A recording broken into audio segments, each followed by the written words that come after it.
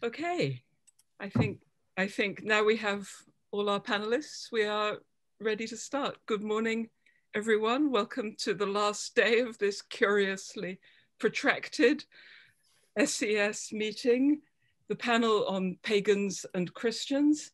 I am Catherine Conybar. I'm from Bryn Mawr College. I'm chairing the panel today. I am enjoined to remind you all of the norms of courteous and respectful Zoom behavior with which you're all well familiar by now, I imagine.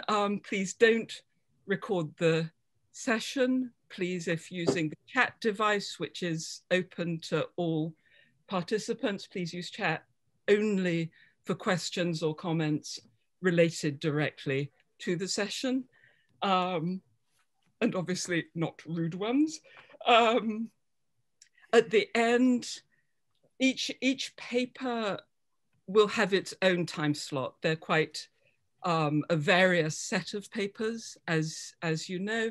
So the expectation will be each speaker has a half-an-hour time slot. They will speak for, I trust, pretty precisely 20 minutes, and then have 8 to 10 minutes for questions before we move on to the next speaker. That also means that there will be a little time left at the end for, as it were, clearinghouse questions if there's something that you didn't get a chance to ask one of the speakers, or if you have perceived a thread that ties different talks together. Please use that time as an opportunity to ask that question. I'm delighted to see that some of the audience has its cameras on. May I encourage as many of you as are willing to turn your cameras on, because it's very odd for the speakers if people's cameras aren't on. It's like speaking in an empty room. So unless you're in the shower, which we don't want to know, but if you can turn your camera on, I'd be very grateful.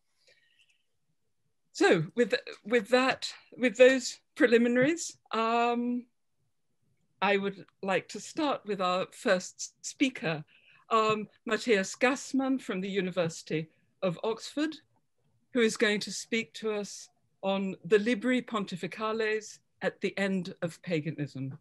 Matthias.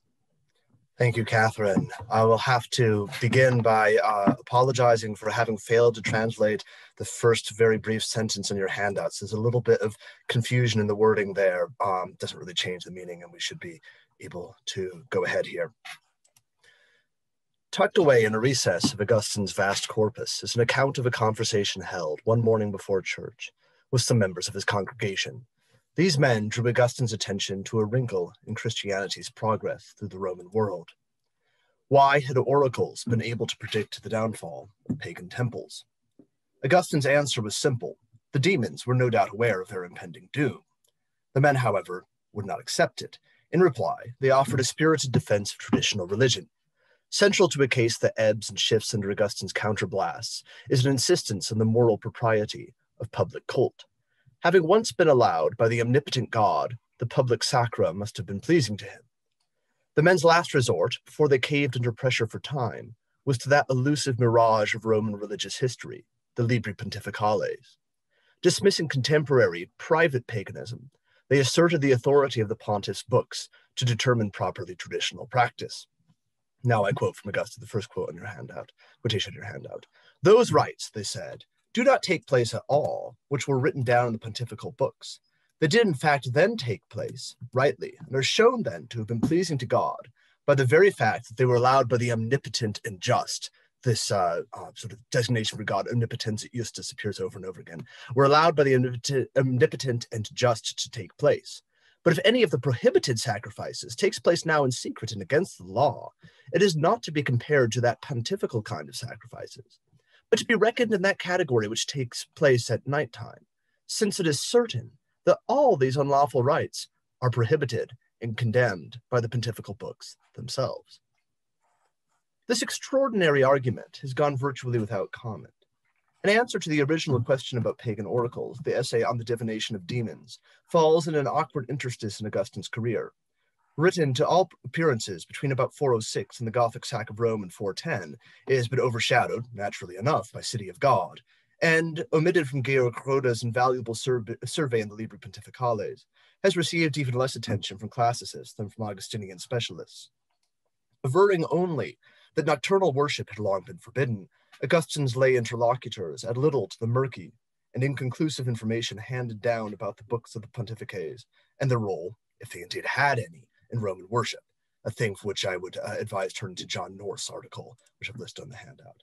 Their argument is nonetheless, or so I will argue, a valuable witness to the perception of the public sacra during their terminal decline in the Roman cities of North Africa. The first thing to recognize is that the laymen are not, or at least Augustine would have us believe that they are not presenting their own opinion. The few commentators who have said anything much about it have seen the laymen as Christians less well instructed, that's the older view we might say, or at least less dogmatically Christian in their attitudes than was their bishop, but in any case, sincerely representing their own view.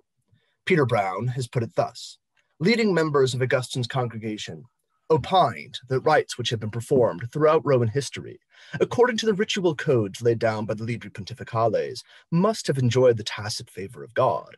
Pagan worship was a form of supplementary Old Testament. Brown describes the argument quite well, but fails, I think, to capture the tenor of the situation.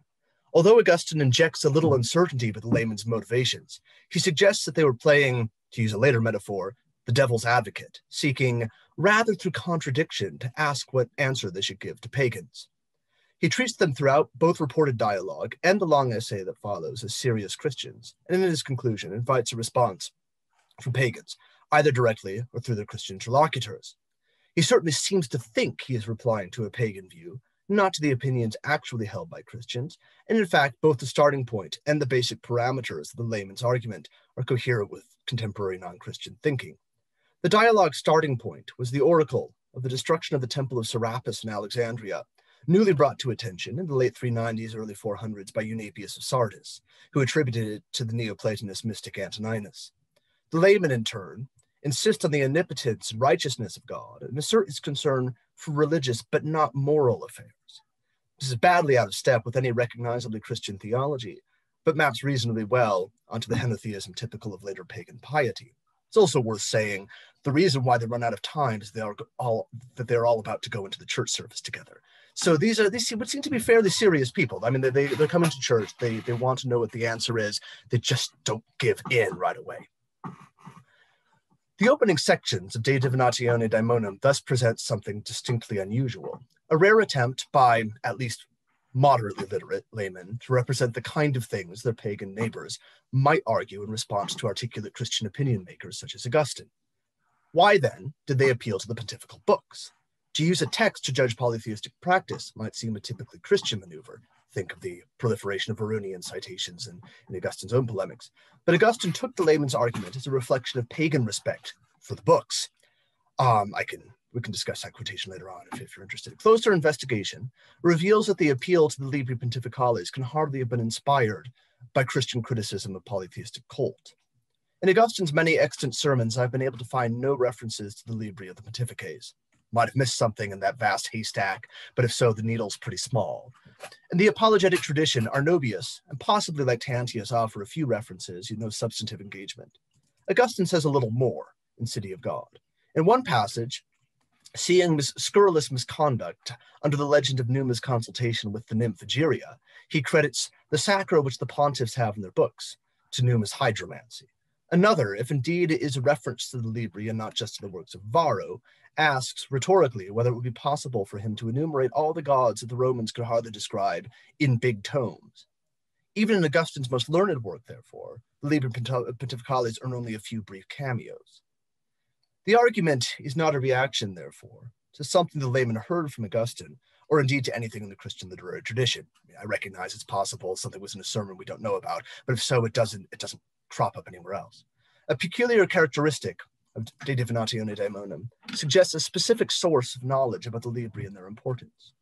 From the time he became a clergyman in the early 390s, the writing of City of God, Augustine made only occasional explicit use of his classical learning. or so Harald Hagendal demonstrated.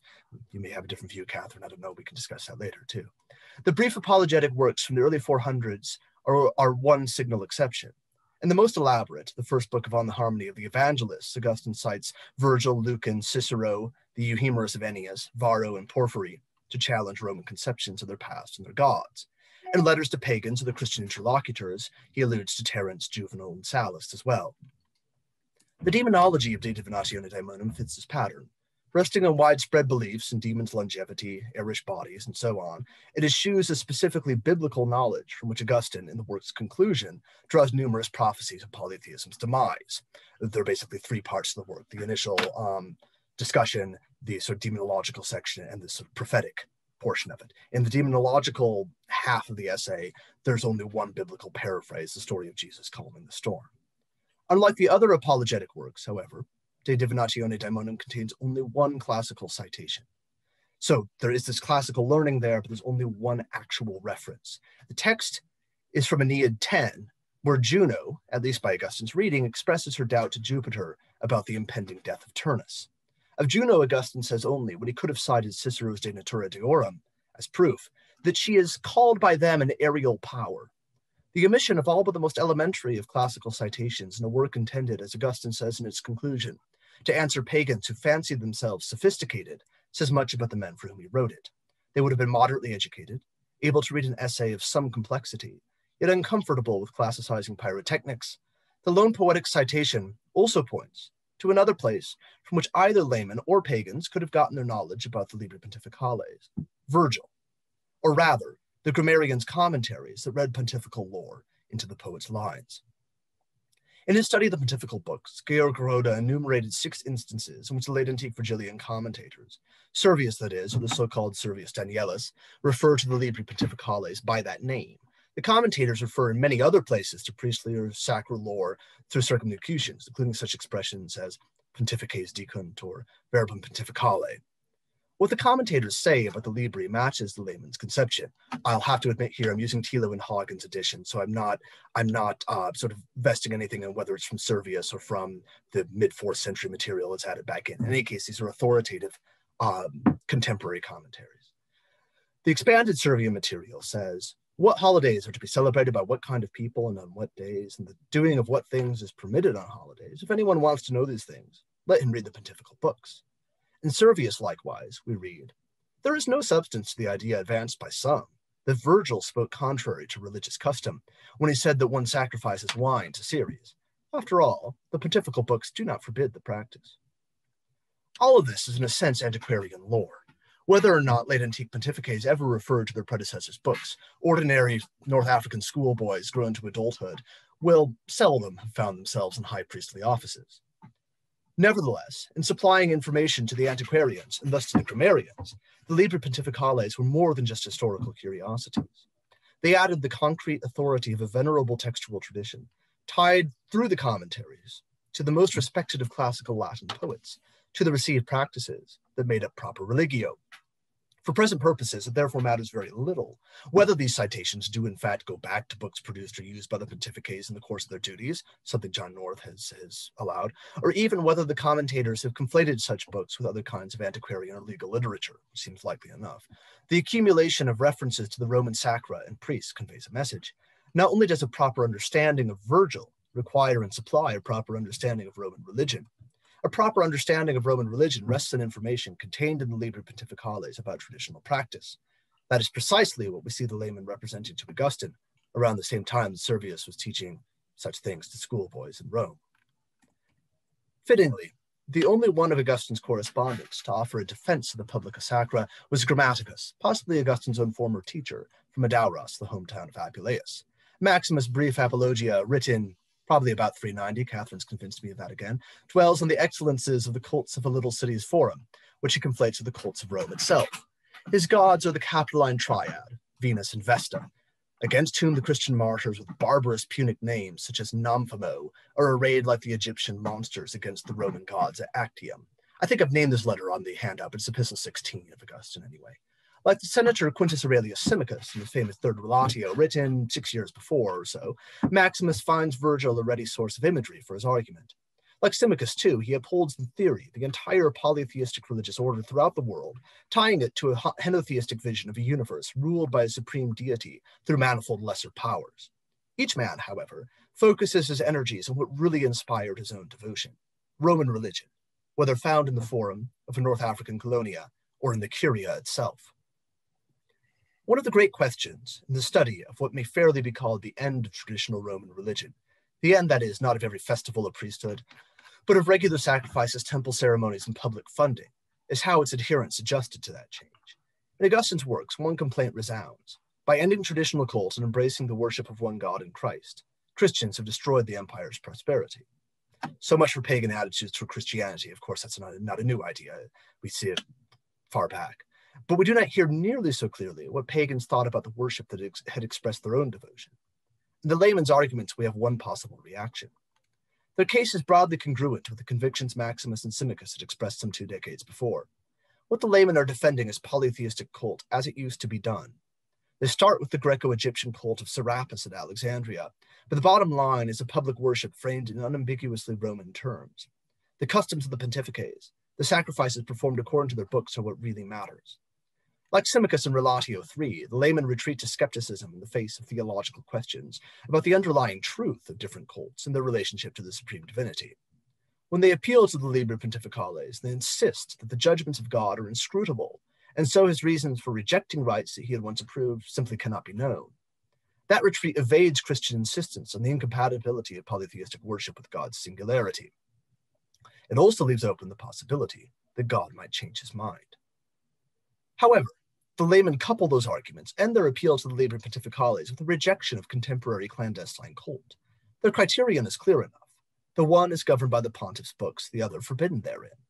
That they do not acknowledge once customary household cult or well-known rites conducted in secret, things like the Eleusinian mysteries, is not surprising. They were, after all, sketching an argument off the cuff. An accommodation to Christian disdain, an imperial anti-sacrificial legislation, the layman's move preserves the august place of the public cult that motivated the apologies of Maximus and Symmachus many years before, even while it marks a distinct break with their predecessors' arguments. In the 380s, it had still been possible for 2 great senators, one a learned devotee of the mysteries and theological arcana, the other a public-minded man without apparent interest in such endeavors, to join in service to the priesthoods of the city of Rome. Symmachus may not have shared the mystical piety of his friend Vettius Agorius Praetextatus, but he is nowhere recorded to have denigrated it. Equally, Praetextatus, patriotic Roman and principled statesman, did not derogate from the cults he and Symmachus shared. Even his wife, who spoke only of those private religious pursuits that she had shared in her eulogistic poem for her now dead husband — this is the longest of the elements in CIL 6/1779, didn't make onto your handout, sorry. Even his wife, Paulina, drew no formal distinction between the different kinds of priesthood in which he was engaged, as she did between his priestly and civic offices. All, we may infer, were part of proper religio in the years that would prove in hindsight the twilight of Roman civic cult. What happened, however, when the public cults Symmachus and Praetextatus had held in common had ceased, in Africa as in Rome? Men like Praetextatus, Pontifex Augur and Quindecemvir, might mourn the loss of cults that had upheld the empire, but they still had something vital to fall back on. The pursuit of immortality and mystical experience of the gods had never been an aim of public cult, at least not quasi-public cult, and it was still open to philosophically minded pagans in Africa when Augustine wrote City of God 8-10, years after the debate with the laymen. A man like Maximus, however, had revered his town's gods, the gods of Rome and Virgil, and held in distaste the Egyptian gods to which Praetextatus and his wife had not failed to offer their worship. Now he had to accept truncation of his own worship to occasional public festivals without sacrifices, and furtive offerings in his own home or amidst his own fields. To embrace a mystical way of worshipping different from the one in which he had found the raison d'etre of his religion, or to insist yet again on the value and importance of the old way of doing things. The layman's friends chose the last approach, but held open the possibility that God, in his omnipotent justice, would restore traditional worship. An interest in Platonist doctrines and in post-mortem salvation was by no means incompatible with devotion to a public cult not long past. Thus, a pagan from Carthage, writing to Augustine almost exactly the same time as his conversation with the layman, appears right next to it in the Retractations, his Epistle 102, found an appeal to the antiquity of Roman religio in a passage of what he thought was Porphyry of Tyre that questioned Christian claims to exclusive salvation in Christ. I see Aaron Johnson is in the audience. I'll leave up to others' judgment whether or not it is porphyry, but that's what Isabel Boucher thinks, so it may well be anyway. The programmatic distinction Augustine would draw in City of God 1 through 10 between the people who worship the gods for this life and the people who worship them for the next was therefore not absolute. Still, one effect of Christian legislation may have been to show up latent differences among polytheists, differences Augustine's polemics sought to capture. In the remnants of late 4th century pagan writings, we do in fact find some people who seem little concern for the pursuit of immortality, and very much for the public cults of their cities. Again, Symmachus and Maximus are the types. The pagan friends of the fratres laici of De Divinatione Daemonum are of that type. In them, we may find the targets of the first 5 books of City of God, which aim to prove that the worship of the gods, conducted according to all the ancient forms of the pontiffs and the other Roman priesthoods, had not in fact achieved anything for Rome and the Romans. And then, we may also see how educated men of the early 5th century, conscious of the weight of Roman tradition, could try to maintain the memory of the public cults and to hold open the possibility of the restoration in a world that had, as it seemed, capriciously rejected them. Thank you. Thank you so much, Matthias. That absolutely fascinating. And I think this fundamental question of how adherents adjusted to this change that is so important and so exciting, and you've gestured to all sorts of ways to consider that. Questions. I've asked our assistant that you should be able to ask directly in your own voices. If you prefer to put it in a question in the chat, please do.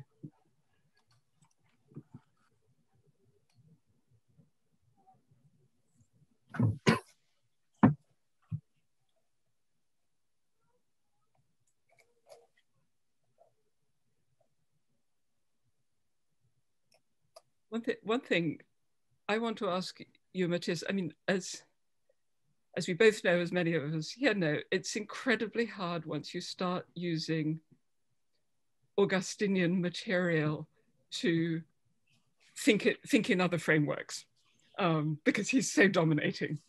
You are making the most admirable attempt to do that. What I was thinking of is that you were speaking was Duncan McCrae's work on civic religion in the mid to late empire. I'm wondering if you're familiar with that. I mean, what seems to be transformative about it is precisely the notion that it's not just about practice, it's also about books. And you're very much gesturing towards that, I would say, in this part of your work. Yeah, I mean, I think the issue there is the question of the sort of tralletician quality of the commentaries. So, you know, we have some, Aelius Donatus, I believe, is faulted for sort of copying from people before him, and Servius is clearly copying from people before him too. And then the possibly Donatus's material that gets shoved back into Servius later on. So the question is not simply, do we have theologians, to use that in McCrae's somewhat loose sense of the word, who are writing about cult, people like Nigidius Figulus or Varro the Greatest. What does it mean when that sort of thing enters, well, a textbook tradition? And everybody knows a little bit about it, but you don't actually consult the original. I'm not certain Alan Cameron's right that only Augustine of the early 5th century readers of Varro is actually reading Varro, but the case can be made. And the fact that the case can be made shows that at the least people are not reading him very creatively, very intelligently, which Augustine to some degree shows off that he's doing.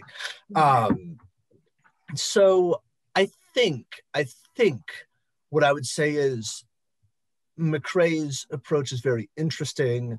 It's perhaps a rather different issue here, but it's well worth observing that, yes, books have mattered before Christians really sort of explode onto the scene. Also worth saying, you know, I fall pretty firmly on the side of those people who think that there is a meaningful category of belief in Roman religion. not faith in the sense of a sort of doctrine, body of doctrine, or let alone an idea that you must trust in God for some salvation or something like that, but simply the idea that there are things people actually think about the gods, and that matters to some degree, and it certainly matters in the 4th century into the 5th. But yes, this is perhaps a somewhat different situation. The bigger question is, what were people making of things like Varro? And I don't know, possibly not much more than reading it in the commentaries, knowing it matters. And then Augustine can come along and say, well, look, this is the authoritative book about your old religion. This doesn't make sense. Which I think is much of the point of City of God. I mean, I take the point of the first 10 books of City of God in a nutshell to prove that none of the gods can grant that which people should expect, should be trying to seek from God in their religious practices, and going through that systematically. Weirdly enough, using Varro to argue that none of the public gods could bring people eternal salvation, which I'm not sure any of his known interlocutors actually believed. Someone like Notarius of Kalama is maybe the closest we get, but he's not too concerned about the gods. He's quite pagan in a way, but not too much about that. Mm. Other questions? I don't mean my answer to dominate the whole time. Yeah, it's extremely illuminating.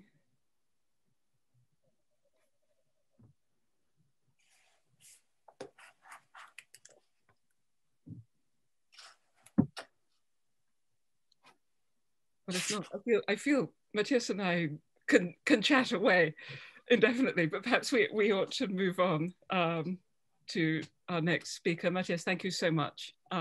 And I will be in touch. We will chat further. And in the momentary pause between papers, let me once again invite members of the audience to turn on their cameras if they would care to, just so that there's a sense of a gathering, of a crowd for our speakers. Thank you. And our second speaker is Michelle Saltzman, very early in the morning. Michelle's at UC Riverside, as most of you will know. She is going to speak to us under the title, The Acts of Sylvester, History, Legend, and Sundays in Rome. Thank you, Catherine. I'm going to share my screen. I think I'm going to share my screen. There, should go there. And welcome everybody. It's early for me. I know it's later for you. And let's see. Okay, good morning. It's strange, I cannot see you now, but let's begin. So I'm talking about the Acts of Sylvester. When the Emperor Constantine stipulated in 321, for the first time in the history of the Roman Empire, that the day of the sun, that is in his law, dies solis, be a day of rest and the law courts closed, he seems to have had the city of Rome directly in mind. Indeed, its revolutionary law in the preserved the Justinian Code was directed to Helpidius, the vicarius of the city of Rome at the time. But the impetus for this law likely arose from this emperor's interactions with the bishops who were in dialogue with Constantine since 306, many of whom we actually know by name. Missing from this list, however, is Sylvester, the bishop of Rome at the time. Let's see if I could, yeah, good, I could at least see Catherine. Good. Bishop from 31 of January 314 through December of 335. And he would presumably be directly affected by this Sunday law. If Sylvester met this emperor when he was in Rome, either in 315 or 326, no 4th century source mentions it or details Sylvester's relationship with Constantine. We do, however, have a later 5th century account, the Acts of Sylvester, Actus Sylvestri, that give this bishop a key role in the life of Constantine and in defining proper observances on Sundays. But scholars have focused on the Acts of Sylvester primarily to discuss Constantine's miraculous conversion by Sylvester dated to 324 in the Acts. As shown here in this, I couldn't resist it, this 13th century fresco from the Church of Sancti Coronati in Rome. Because of this focus, they have overlooked what the Acts of Sylvester can tell us about popular understanding of the meaning of Sunday ritual practices on this day and through the 7-day week. More importantly, the Acts scholars overlook how bishops used the control of these practices in the late 5th and 6th century to secure their authority in Rome over other Christian groups especially. So as I argue in this paper, the Acts of Sylvester, an admittedly fictional text, can tell us nevertheless what late 5th, early 6th century Romans thought was the correct interpretation and ritual practice of Sunday and the 7-day week. Disputations over liturgical practice like fasting and vigils in the text also demonstrate more generally how papal authority was grounded in efficacious ritual knowledge and a pastoral ascetic discourse that the bishop used to control divergent Christian groups in the city. No wonder then that what was alleged as Sylvester's ideas about Sunday practice lived on to influence later writers who cared far less about Constantine's actual legal pronouncements and far more about the role of the bishops. At the same time, the transference to Sylvester of 5th and 6th century ideas about Sunday practice that I will associate in large part with Pope Leo, who was Pope in the middle of the 5th century from 440 to 461. This transfers can help us to better appreciate innovations in liturgical Sunday practice, which, as I said, I will associate with Leo to some degree, but in the conclusion to this paper. But I want to begin with the evidence from the Acts of Sylvester. As I noted, we have no secure 4th century evidence for the relationship between emperor and bishop. Nonetheless, stories about that relationship certainly circulated widely. Scholars cannot determine the date, place, or origin of most of those stories, although several have argued that the idea that the emperor was baptized in Rome by its bishop originated not in Rome, but in the East, likely as a response to critical claims that Constantine had been baptized on his deathbed by an Arian bishop. There is, however, scholarly consensus that by the second half of the 5th century, these stories that were circulating in Rome, at least, as independent narratives or libelli, were collected and edited edited. They have come down to us in 3 different versions. My paper focuses largely on the earliest version, version A, which was written in Latin and is dated to the late 5th century, although I follow Canella, who has shown that it was likely altered in the mid 6th century. The 2 other versions, one in Greek in the early 6th and a composite version B, and C, a composite version in the 8th and 9th centuries, I'm not going to be looking at. The Acts of Sylvester, however, were widely read, which is why we have close to over 350 manuscripts. So to be clear, just to restate, my interest in the Acts is not as a strictly historically accurate depiction of the 4th century relationship of Sylvester and Constantine, but because it conveys assumptions of this relationship that were shaped by the late 5th, early 6th century, specifically Roman understanding of the norms of Christian worship in Rome. Indeed, Sylvester's knowledge of liturgy and ritual functioned through the Acts as Christina Tesser has observed, as, and I quote, both a primary thematic component of the Acts and a major facet of his authority, end quote. There are several different stories in the Acts that demonstrate this theme. But I'm going to begin with the account that precedes the far more famous baptism, which is a far less famous debate between Sylvester and an Eastern bishop named Euphrosinus, Euphrosinus said that he had been commanded in a dream to come to the Church of the Apostles with his Eastern bishops. According to the Acts, he was a facile teacher, familiar with both Greek and Latin, and his appearance was equally pleasing. And that may explain his name. Perhaps its name is after the Greek word for merriment, Euphrosyne, well, there was no such named person that we know of, Euphrosynus, in Rome. In any case, Euphrosynus had attained the following. And he came into Rome. He had argued in Rome that only one Saturday per year should be celebrated with a fast. That is the one before Easter. Because only on that one Saturday was Christ buried before his resurrection on Easter Sunday. Moreover, for that reason, that Saturday was far more holy than the fifth day of the week, that is Thursday, Ascension. So there should be no celebration of fasting on any Thursday. And so it was up to it's up to Sylvester to respond. And I will just read the English. You have the Latin there in purple, if you're so inclined. Sylvester argued in two major movements. In this first, he said, if you wish to celebrate one Saturday with a fast, therefore celebrate one Sunday. But if every Sunday is believed to be the day of resurrection, honored with glory, every Saturday that precedes it ought to be kept as a day of his burial with a fast, so that he may deservedly rejoice in his resurrection, who had mourned about his death.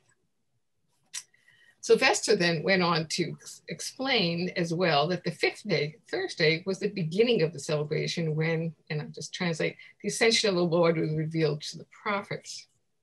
Sylvester then went on to list all the positive things that should take place on Thursday, including emperors giving indulgences to criminals and masters indulging their bad slaves. Sylvester emphasizes the joys of the day of Thursday, as so they would be on Sunday. Fasting is not an appropriate response on either day.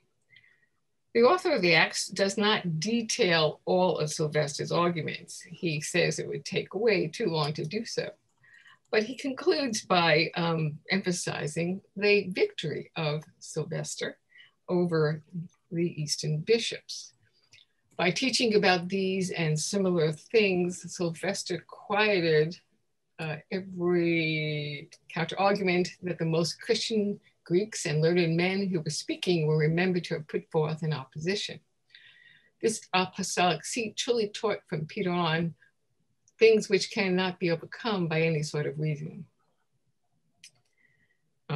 Sylvester's refutation of fasting on Thursdays and Sundays followed what his predecessor, Pope Miltiades, had also allegedly opposed.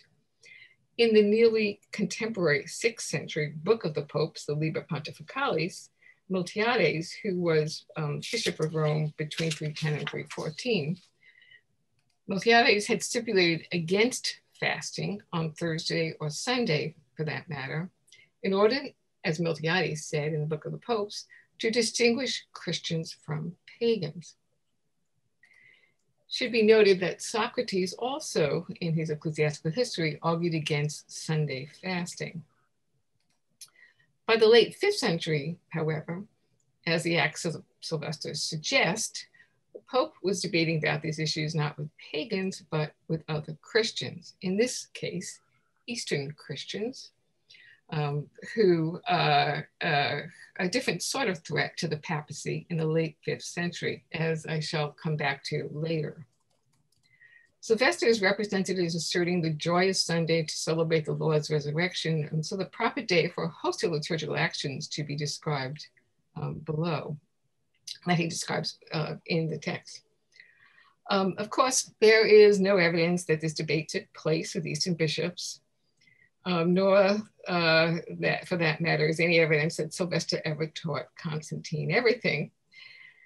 Yet that is the basis for the relationship in the more famous narrative story, which comes directly after this defeat of Eastern bishops about Sunday.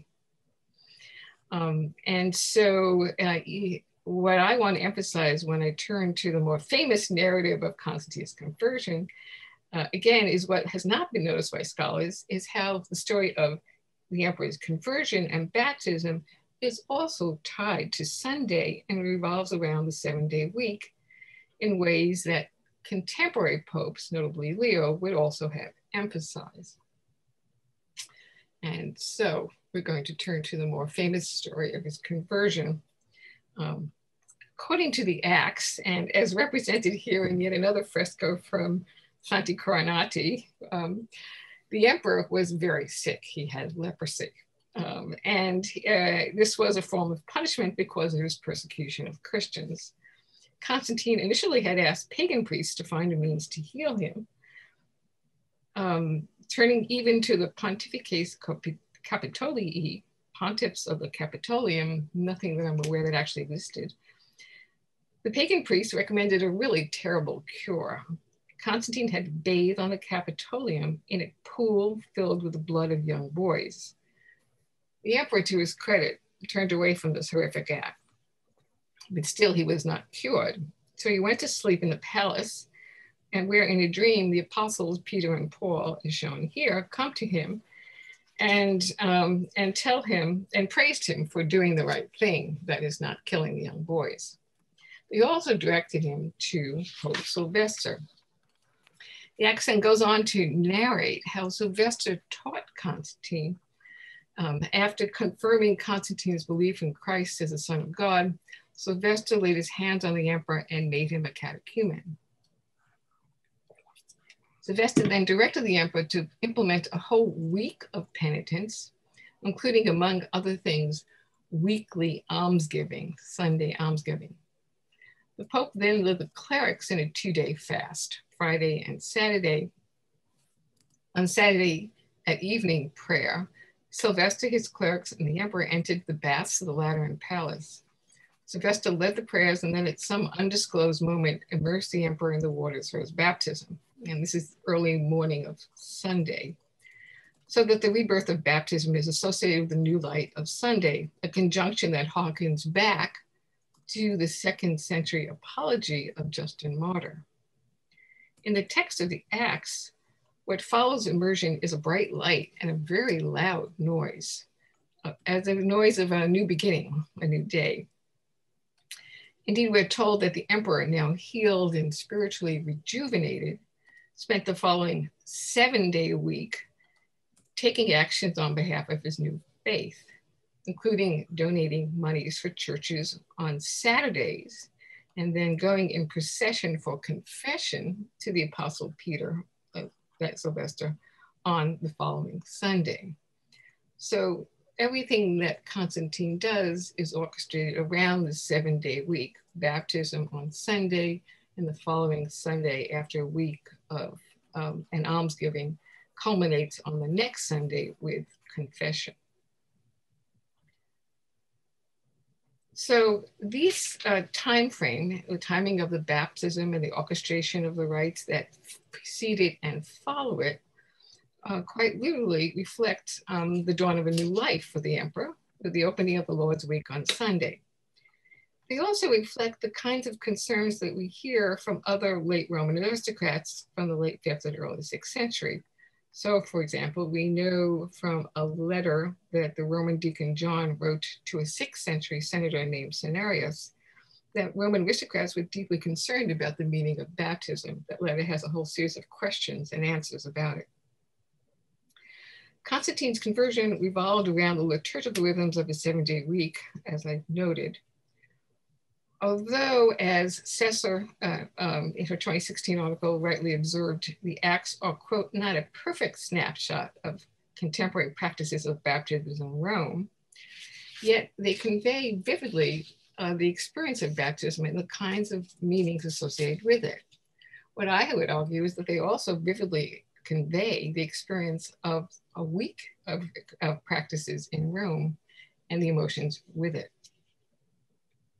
Sylvester's role as an authority on liturgy and Sundays in particular, as depicted in the Acts, influenced later writers, so much so that the learned monk Bede in the 8th century asserted that it was Sylvester himself who, on his own authority, made the 7-day week begin with the Dies Dominica. Of course, we cannot accept Bede's assertion that, and I'm translating, Pope Sylvester called the first day of the week, on which the light was made in the beginning, Christ's resurrection is celebrated the Lord's Day. But we can understand how texts like the Acts of Sylvester, which made this Pope the authoritative source for the implementation of Sunday liturgy and the 7-day week, came to be promulgated in the late 5th and 6th century city and influence later writers. Moreover, the Acts reflect attitudes about the authority of the Bishop of Rome, which in particular also show the influence of one particular 5th century Pope, Leo. And it's to Leo that I like to turn by way of conclusion to this paper. Just briefly, Leo was a very active Pope between 440 and 460, and he's left us a slew of letters and sermons. In 3 extant letters to clergy in Thessalonica, Alexandria, and Gaul, Leo tried to establish that all, not just bishops, but all clergy celebrate their ordination on Sundays, a habit which seems to have been the case in Rome. He wanted this to happen all across the Mediterranean in seas connected to him or over which he had any kind of authority. And more than that, as Uta Heil has argued, Leo does so by alluding to the specific salvific quality of Sunday, the day chosen by God himself for his specific gifts. By doing this, Heil argues, Leo has given Sunday kind of a relatively new significance. And we can hear something of that in his letters. And again, I've given you the English and the Latin. I'll just read the English. This is a letter that he wrote, letter 9, to the Bishop of Alexandria, Dioscurus. And I'll read you the English. That therefore you will piously and laudably follow apostolic precedents if you yourself also maintain this form of ordaining priests throughout the churches over which the Lord has called you to preside. That those who are to be consecrated should never receive the blessing except on the day of the Lord's resurrection, which is commonly held to begin on the evening of Saturday, and which has been so often hallowed in the mysterious dispensation of God, that all the more notable institutions of the Lord were accomplished on that day.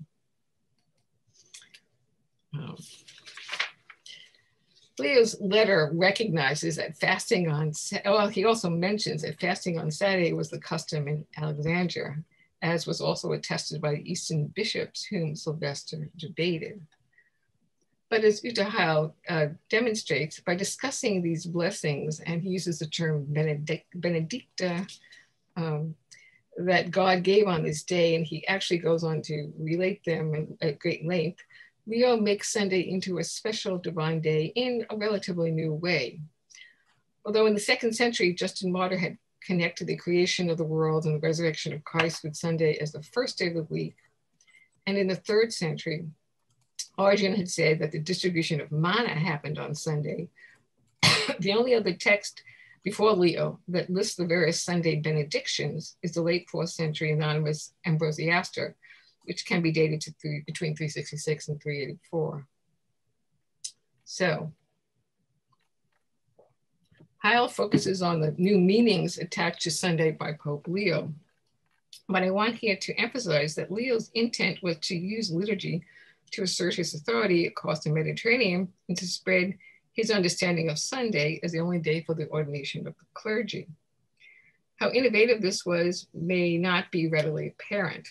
And it's worth mentioning, as I will, that in mid-5th century Rome, many of the elements that we today, as modern observers of Sunday, assume as normative did not take place, i.e., as far as we know, there was not regular church attendance. There were not regular sermons, not even regular almsgiving.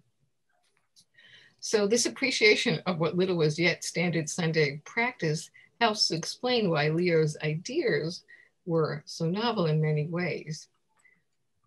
But Leo's authority gave Sunday this added association, which seems to have remained, at least if that is what the evidence from the letters of the late 5th century Pope Gelasius would indicate.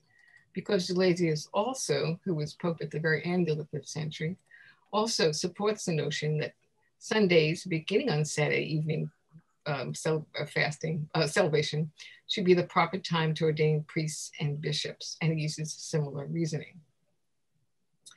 Leo's innovations about Sunday may be reflected also in the Acts, but this was a text For indeed, the Acts was a text that spoke to the concerns of late 5th and 6th century Romans in particular.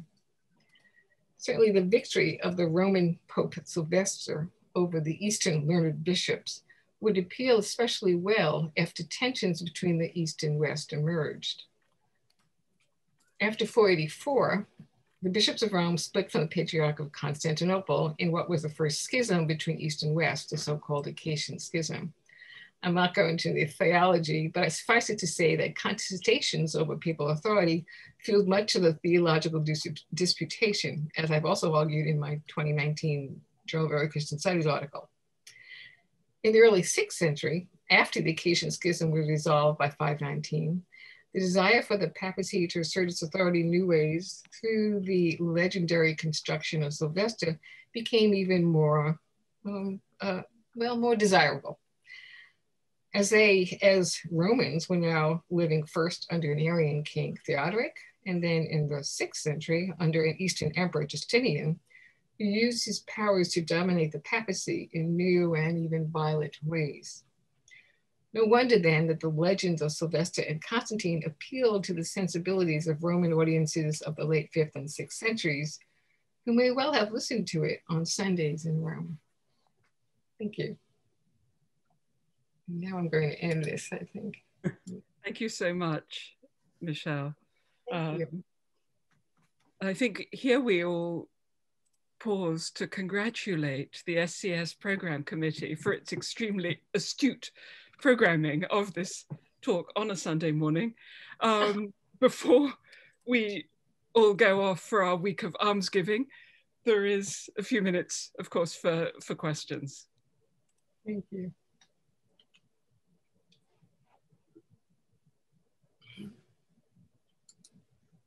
Oops. So again, questions. Oh, no. Hi. I know. Michelle, can I ask a question? Sure.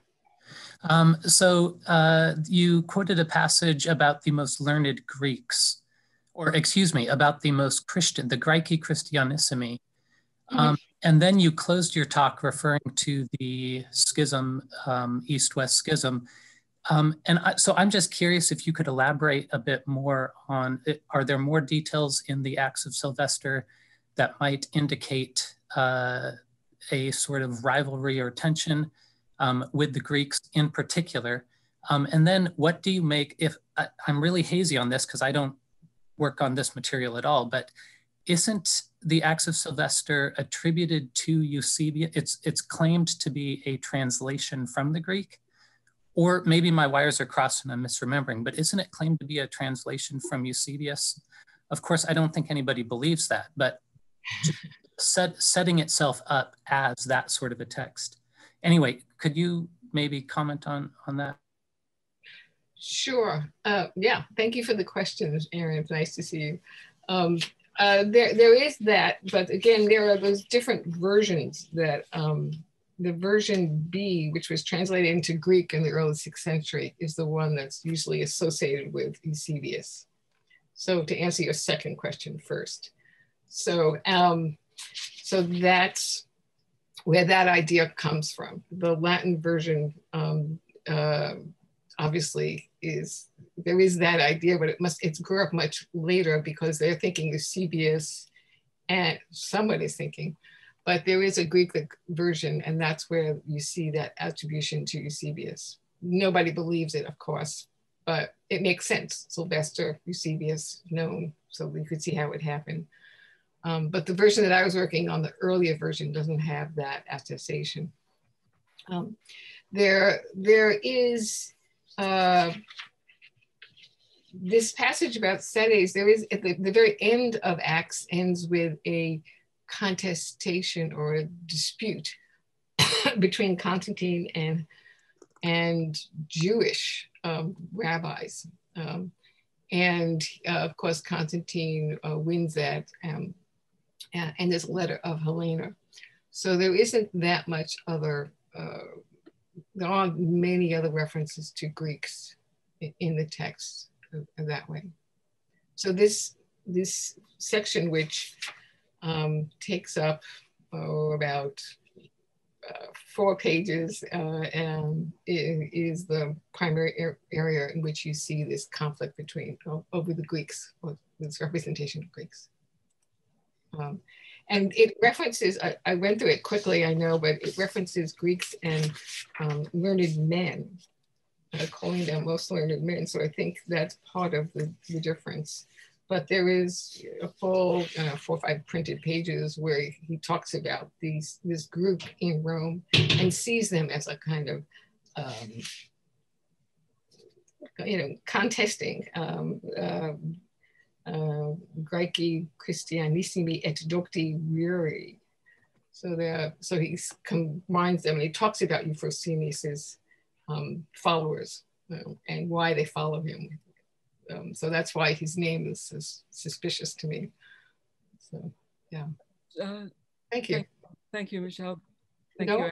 And Noel has his hand up. Yes, thank you, Michelle, for that wonderful talk. And my question is maybe ancillary to your talk, but it's something that bothers me, and that is the question of the fact that, as you mentioned, when you talked about the Constantinian law, it references the dies solis, and then your Sylvester passages are talking about the dies dominica, and the Constantinian law has been taken by some to indicate that this is not really about Christianity at all, that this is more of Constantine's sun worship. We could go on and on about the question of how the days of the week are named and so forth, but I'm just wondering if you might speak to the way that that factors into the maybe shifts over time and attitudes about the significance of this day, but also if it represents any kind of a commentary on Constantine himself, or is it simply just a shift in linguistic usage?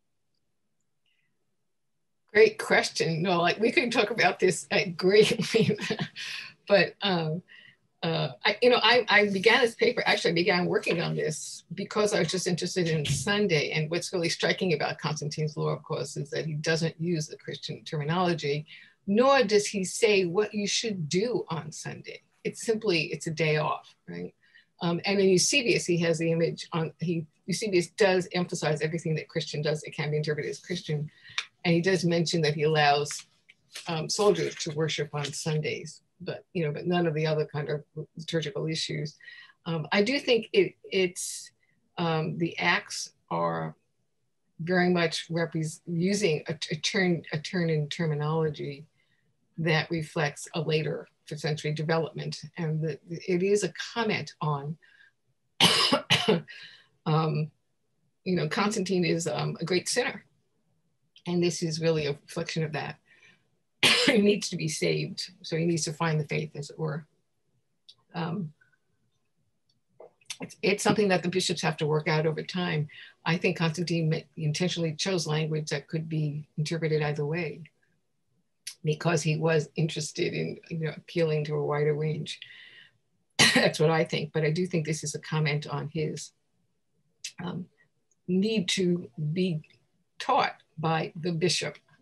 And one of the things he's learning about is the meaning of the days of the week, and that Dies Dominicus, which is why why the account with the Greeks and the teaching about the proper fasting precedes his conversion. I think that's an intentional connection. It's an intentional comment in the text that others don't seem to have cared about or noticed. And Matthias, last question.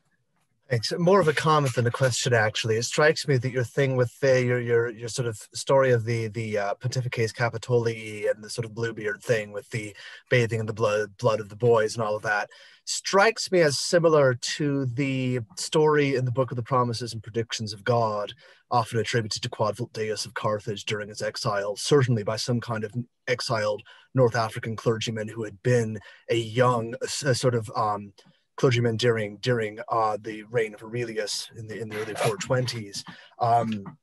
He has valuable knowledge about North African paganism and so on. But on the other hand, he can claim that up until the time of Stilicho, virgins were being sacrificed to a mechanical dragon in a cave in Rome.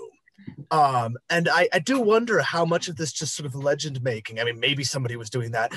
I'm trying to imagine Symmachus here setting up the mechanical dragon to entrap some reject Vestal virgin or something like this. I mean, it's absurd when on its face. I wonder how that kind of legend making, it's happening for the pagans too, as well as the Christians, or happening among the Christians about the pagans. And one thinks then of the famous sort of Lupercalia during Gelasius's reign, where they do this kind of reenactment and that sort of thing. I wonder how much they really knew about any of this. Like I said, a comment as opposed to a question. Though I know you're interested in Roman civic cult as well, in the 4th century and all. It's there. I don't know if it boils down to a question, but I think what we're getting at, I mean, what attracts me to this text, and there is in the end, there is a dragon also that Sylvester manages to defeat and liberate Rome from, as well, right, in the Acts. So I think we're getting a sort of common sort of narrative motifs that cut across obviously pagan and Christian ideas about what kind of authority you have, what kind of power your leaders have. Steve, yeah, go on. Sorry. No, I just think it's what's interesting to me about the Acts is that it's not a learned text. It's not Symmachus. Right, Symmachus would probably say poo-poo. This is what not so learned people think, and I find it appealing that this. I mean, even the Latin is quite simple. It's not the kind of polished. It's not literary. It's not the literary prose in the way that So the whole text is a different order of audience, different audience. Yeah. And the relics of Stephen, I think, defeat a dragon too in North Africa in the sort of the collection written for Revodius. It might be the collection written for Revodius of Azalis, but it might be a different body material. I have to double check that's a serpent or a dragon or something like that.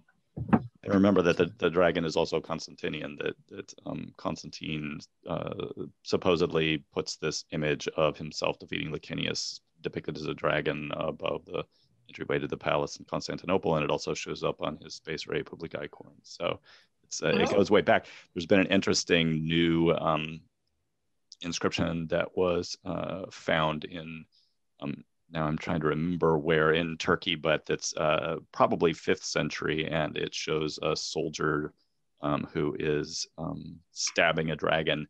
But not in the manner of St. George. He's not mounted. He is a sort of standing soldier and so forth. And I'll see if I can find that image, and then I could share it with us. It's something that should be published soon. Oh, that'd be wonderful. But it's not something that you usually think of being antique. And we're moving into sort of a very different kind of realm of sort of iconography. Then I wonder how.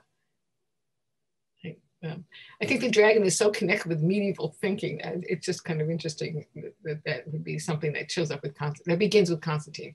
I'd love to see that. Yeah. Thank you. Well, thank you all so much. I'm sorry to shut this down, but it's time to move from dragons to virgins.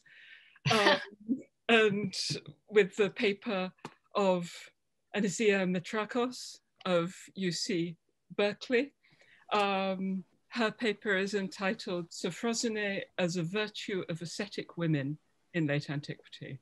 Anisia. Thank you very much. I'm going to share my screen now.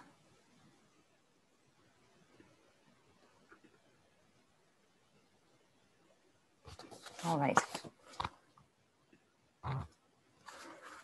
I want to open this presentation with a quote from Euripides' Trojan Women.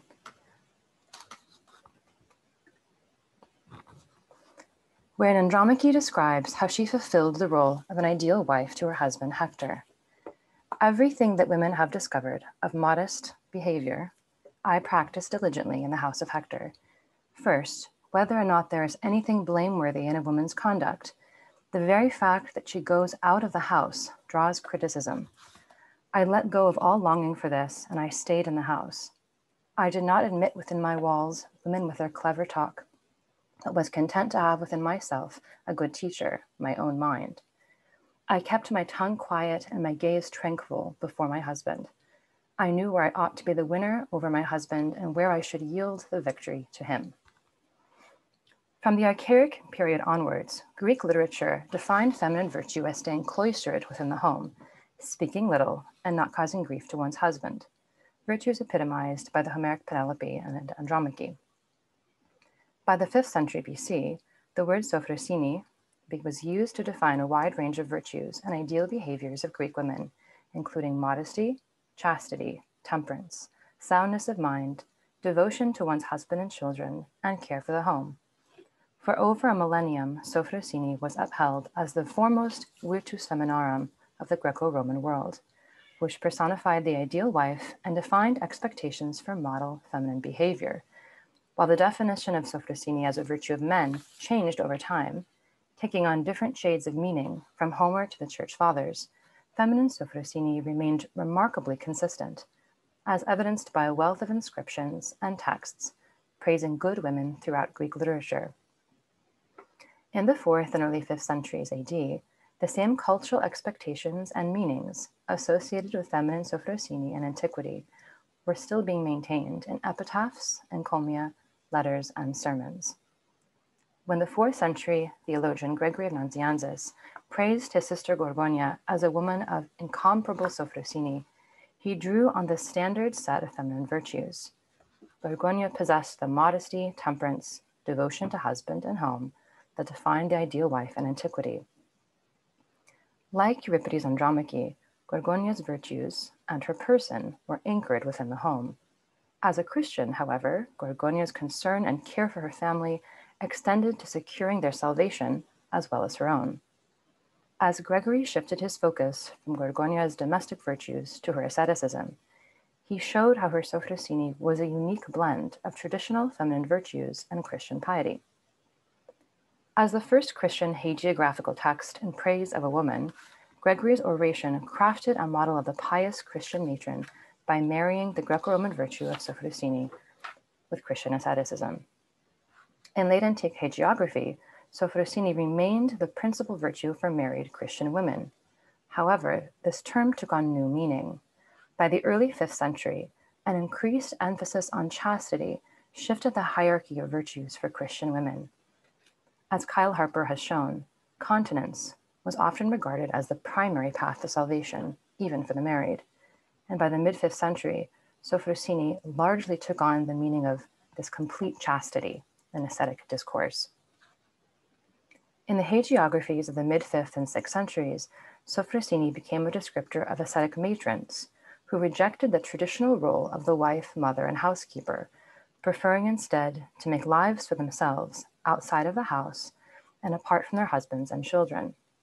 These ascetic women, endowed by their hagiographers with sophrosini, such as the well-known Roman noblewoman Melania the Younger, or the Constantinopolitan abbess Matrona of Pergi, were visible and vocal in late Roman society and known rejectors of their previous lives as aristocratic matrons. Nevertheless, aspects of Gorgonia's model sophrosini can still be found in their hagiographies. This paper examines the ways in which notions of feminine sophrosini were upheld and reimagined by late antique hagiographers in their narratives on elite ascetic matrons. The first part of the paper explores Gorgonia's embodiment of the Greco-Roman ideal of feminine sophrosini in the 4th century AD, while the second part narrows in on 2 examples of sophrosini in the 5th and 6th century hagiographies of Melania the Younger and Matrona of Pergi. Their virtues closely mirror Gorgonia's, except in one major aspect. These women chose not to remain at home and serve their families. Their sophrosini rather reflects their desire to put off their husbands and live in chastity.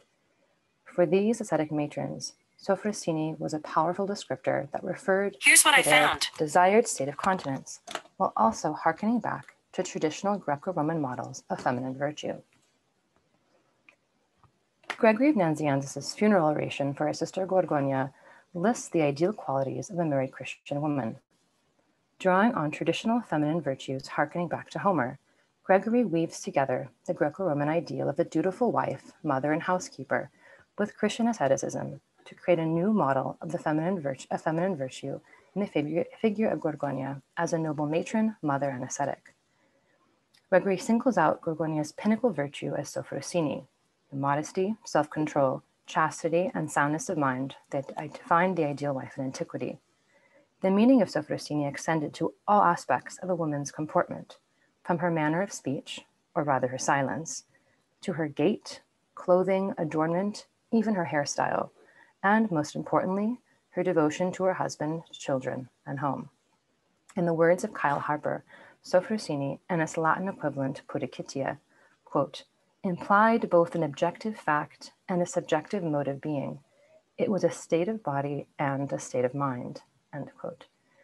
To seem chaste was as essential as being chaste itself. The truly Sophron wife blushed with modesty when addressed, was rarely seen outside the home, and even more rarely heard. As Gregory eulogizes, Gorgonia was the ideal wife in all of these respects. Discussing Solomon's proverbs, praising the good and loving housewife, Gregory contrasts Gorgonia's activity as a woman engaged honorably at home and who loves her husband, with the woman who wanders abroad, who is uncontrolled and dishonorable. Like Solomon's good wife, Gorgonia performs her duties with manly courage, her hands constantly at the spindle as she prepares double cloaks for her husband. Gorgonia's Sophrosine is heightened by her seclusion and uncommon modesty. While her modesty is praiseworthy, her seclusion is almost lamentable to Gregory. He says, "Who was ever more worthy to be seen, yet was seen less, and kept herself more inaccessible to the eyes of men." To help divert unwanted gazes, Gorgonia dressed herself with great simplicity, shunning the latest fashions and hairstyle, and never adorned herself with jewelry or cosmetics. From antiquity, an excessive interest in fashion and adornment, and the use of cosmetics in particular, was seen by moralists as a rejection of the traditional feminine role. Women obsessed with dress had no time for household and husband. The use of makeup was particularly reproachable, for it advertised a deceitful character brimming with potential unchastity. As Kelly Olson summarizes, quote, "Dress and beauty were an index of the mind and the character of the wearer, the speech of the body," end quote. Gorgonia's simple appearance advertised her virtue to her viewer, making what Virginia Burris would refer to as a spectacle of her very modesty. But the best evidence for her Sophrosine, Gregory argues, is found in her role as the spiritual guide of her family, who converted her husband to Christianity and secured the salvation of her family. Gregory opens his praises of Gorgonia by describing her incomparable Sophrosine and the surprising results of her perfection of this virtue. Gorgonia's Sophrosine surpassed all the women of her own day, not to mention those of old, who were greatly famed for modesty, to such a degree that she herself avoided the spiritual disadvantages of marriage and united the loftiness of celibacy with the security of marriage. Gorgonia's Sophrosine allowed her to blend the virtues of marriage and celibacy without any disadvantages, putting her in a realm otherwise unaccounted for between both states of existence. She was able to do this, Gregory assures, because she was modest without being proud, showing that neither of these things binds us completely to or separates us from God or the world. Gregory next illustrates how Gorgonia's devotion to husband and family did not interfere with her devotion to God, but rather allowed her to serve one by serving the other. Although she was tied according to the flesh, she was not on that account separated from the spirit, nor because she had her husband as her head did she ignore her first head, when she had served the world and nature a little, to the extent that the law of the flesh willed it, or rather, he who imposed this law on the flesh. She consecrated herself wholly to God. Gorgonia's service to her husband is reflected as a service imposed by God. After this service has been rendered, and children were born and raised, she was rewarded and able to consecrate herself wholly to God and live in continence. She was successful in this endeavor because she had first convinced her husband of her views, just as she had encouraged his prior conversion to Christianity.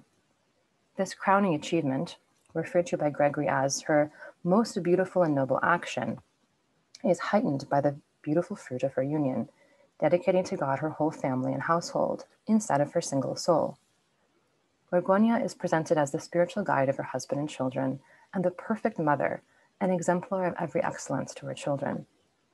However, despite her Sophrosine stemming from her role as a model wife and mother, Gregory says very little about Gorgonia's unnamed husband and children.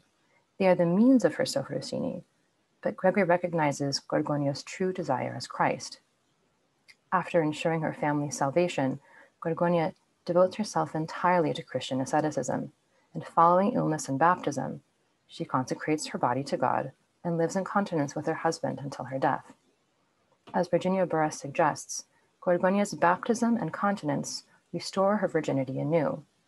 Thus, her deathbed scene is one in anticipation of marriage, as she prepares to meet her new bridegroom, Christ.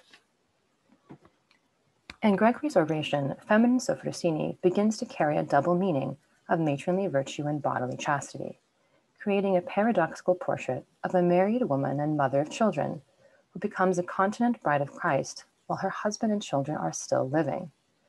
This pattern of an elite matron turned chaste ascetic is partially mirrored in later vitae, including the life of Melania the Younger and the life of Matrona of Pergi, though with a major difference.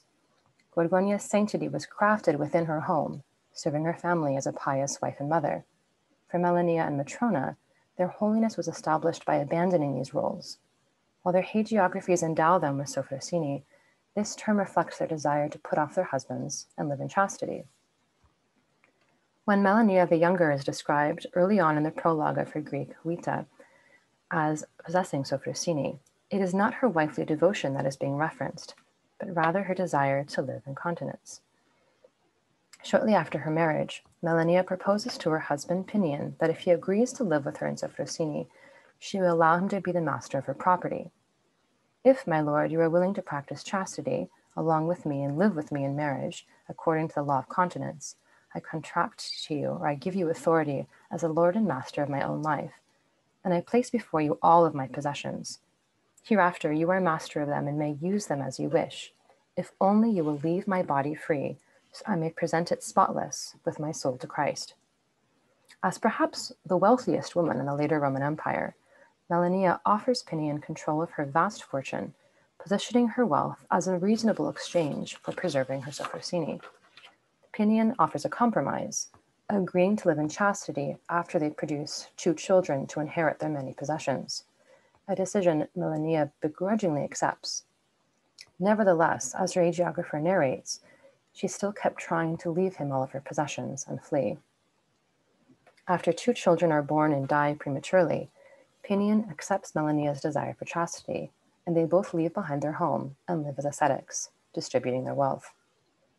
The Sophrosine Melania yearned for was not feminine virtue associated with the good wife, but rather the masculine self-restraint of a late antique philosopher or theologian.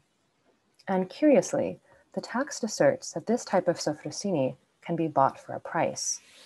Though Melania was unsuccessful in bribing her own husband, the hagiographer describes that she, quote, yearned so exceedingly for Sophrosine that by money and admonitions she persuaded many young men and women to stay clear of licentiousness and an impure manner of life, quote. Though she could not preserve her own body untouched, Melania purchases the chastity of others. The Sophrosine of the 5th century abbess Matrona of Pergi is more in line with Gorgonia's at first, but of course with key differences. As an aristocratic matron and mother in Constantinople, Matrona left behind her husband Domitianos and young daughter to live as a eunuch monk, and later founded a prominent convent in the imperial city. Despite renouncing her family, Matrona's 6th century hagiography portrays her as a Sophron matron whose virtues closely match the Greco-Roman ideal of the good wife. After her marriage, Matrona was humble and moderate, taking no care whatsoever for adornments and cosmetics that worldly women are accustomed to use, cultivating instead manners of piety and Sophrosine. However, shortly after this description, we see a quick departure from this model dutiful wife. Matrona neglected all indulgence of the body, neither obeying nor allowing intercourse with her husband, being mindful of the blessed Paul's saying that those that have wives should be as though they had none. Matrona refuses to sleep with her husband Domitianos, which stands in direct opposition to both cultural expectations for wives and the teachings of most Christian writers on the role of sexual relations within marriage.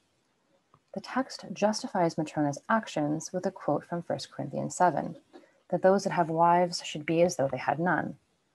This line, however, is deliberately misrepresented, or perhaps misunderstood in the text, to the point of irony for the reader well-versed in scripture. 1 Corinthians 7 famously chides women not to deny their husbands, for a wife does not have the authority over her own body, but yields it to her husband. 1 Corinthians 7:4, and also forbids women from leaving their husbands. Corinthians 7:10. Most patristic writers interpret Paul's phrase that those that have wives should be as though they had none to refer to the end of the world, emphasizing the importance of chastity and continence, in contrast to the teachings of Genesis, to be fruitful and multiply. Paul was not encouraging husbands to separate from their wives, or wives from their husbands, but rather that spouses gradually sow the seeds of chastity into their marriages, much in the manner of Gorgonia and her husband. In addition to spurning her husband, Matrona is also noticeably absent from her home, preferring to spend her nights at all-night vigils in churches and in martyr shrines. When Domitianos mistakenly takes Matrona's nightly absences to mean that she's associating with or living as a courtesan, he locks her in the house, as you can see in this passage here. Shortly after this episode, Matrona abandons her husband and child to live disguised as a eunuch monk. When her beleaguered husband comes looking for her at the monastery gates, she has already left. Matrona travels throughout the Near East, casting out demons, working miracles, and gaining disciples, before establishing a convent in Constantinople around 457. Matrona's uxorial Sophrosini, however, is ultimately transformed from that of an unwilling wife and mother into a continent ascetic and spiritual mother to her nuns and lay disciples. Matrona's abandonment of her husband, child, and wealth becomes central to her sanctity and a model for her own disciples, some of whom leave behind their own families in a similar manner to join her monastery. In conclusion, the definition of feminine Sophrosini as an ideal virtue of Greco-Roman women remained consistent, but the 5th century's emphasis on chastity and virginity shifted the scale of virtues for Christian women in ascetic discourse. Hagiographies of married ascetics from the mid-5th and 6th centuries indicate that serving one's family and household was no longer a primary path to virtue, or the primary path to virtue, and that sanctity could be obtained by rejecting or refashioning traditional female roles. Matrons who had renounced their families could become mothers anew through the adoption of spiritual children. While traditional modes of feminine Sophrosini were still valued in these texts, as Matrona is a clear example, her virtue nevertheless departs from the Greco-Roman model, showing how a virtue so domestic and tied to the family could be applied to women who rejected its very foundations in search of Christian salvation. This refashioning of feminine Sophrosini as an ascetic virtue opened up new possibilities for defining female Christian sanctity and ascetic virtue in late antiquity. Thank you. Thank you so much, Anasia. Wait a moment while, here we go, where everyone comes back. Thank you, and let me open the floor to questions. Open the screen. Okay. Michelle. Okay. Thank you. Thank you. That was really lovely. I wanted to have your thoughts about one aspect of female ascetic women that I've always sort of pondered and wondered what you make of them is the women, like the wife of Paulinus of Nola, for instance, who remains living with him in chastity. Do you see more, I guess I just want to ask you more about how that kind of behavior gets praised more. I mean, the spectacular renunciations of the world, the millennials who leave entirely, but I wonder if you can fill out a bit more about some of the praises that attach to women who live with their husbands, but separate in asceticism, and how that other model coexists, or what happens to it, the other possibility. So the example you gave of Matrona of Perga, she's in conflict with her husband about it. But what about all those women who with whom you see happy relations? Do we have a different vocabulary, a different set of virtues attached to them? I'm just wondering. That's a great question. I haven't looked as much at the Latin examples with Pudicitia particularly. It's interesting though, I've been looking in Greek hagiography for my dissertation, and there definitely seems to still be, for most of those examples, a bit of conflict. And sometimes it's not necessarily the husband preventing the wife, but rather there's some other sort of block in mind. But I've noticed that once that separation is made, these women are usually no longer referred to as sophron. And in fact, I've also noticed as well that it doesn't seem to be the case that in antiquity, single women could also possess sophrosine or sophrosune. But in late antiquity, this seems to be really a virtue of the married, and particularly the women that stay with their husbands. Melania, for example, the younger, and Matrona are no longer described as possessing that virtue as soon as sort of their marriages are sort of separate and they live in continence. And the example of Gorgonia, of course, she passes away shortly after she and her husband make this vow. She's no longer described as possessing that afterwards. So I almost wonder if, yes, the wife of Pinus of Nola, even though she remains with her husband, and even Melania sort of remains close with Pinion. They are always sort of in the same sort of sphere, but she's no longer described as having that virtue. So this is something that I would love to explore more and see if this is something that is only sort of they're there just for the conflict. Once they've won the conflict, they're no longer relevant. If there isn't conflict, they're no longer relevant. I mean, it's a peculiar, it seems to me a peculiar silencing in a way, in a certain sense, because there are letters addressed to Paulinus and his wife, but you don't really hear anything else more about what she does, even though she's just as actively engaged in an ascetic lifestyle. So right. That's just the one example I'm thinking about at the moment, but I'd be curious to hear if you see another set of possibilities for women who remain married and what the virtues might be. So I wonder too if a descriptor for them would actually be more like enkratia or something more, almost in more like the state of a widowed woman as opposed to a wife. And I'm not sure, but yes, I would love to look into that more. Thank you very much. And I see Noel, your hand, but just to follow this train of thought for a moment, as you were speaking, Anisia, it struck me how totally absent any sort of female interiority is from these texts that you're discussing. I mean, you quoted that Kyle Harper saying that Pudicitia or Sophrosine was a state of body and of mind, but there's no sense of inner struggle or inner dedication. I mean, that life of Melania retrojects onto what in fact must have been an incredibly turbulent period in Melania and Pinion's life of, the children and the loss of the children and so on, retrojects this focused and enduring purpose. And it was that moment actually that made me think, absent from all these is any sense of whether it be struggle or just the inner effort to self-dedicate to this type of life. I offer that merely as a comment, and as I say, I can see Noel's hands up. Thank you. Noel. Thank you, and thank you, Anisia, for a great talk. And I was wondering if we could turn back to your passage that Catherine was just talking about, the Melania passage on the slideshow. Absolutely.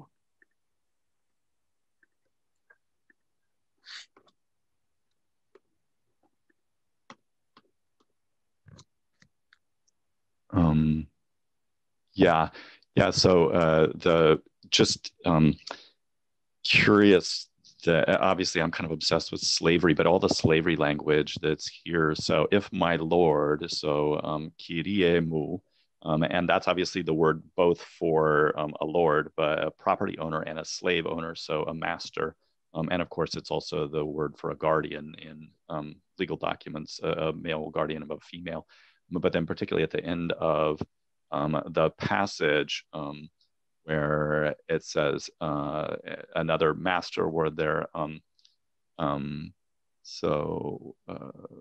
After your ellipses there, procendai soi hapanda mu tahuparkunta hununtelthen edidespotes genomenos crese kathos bule.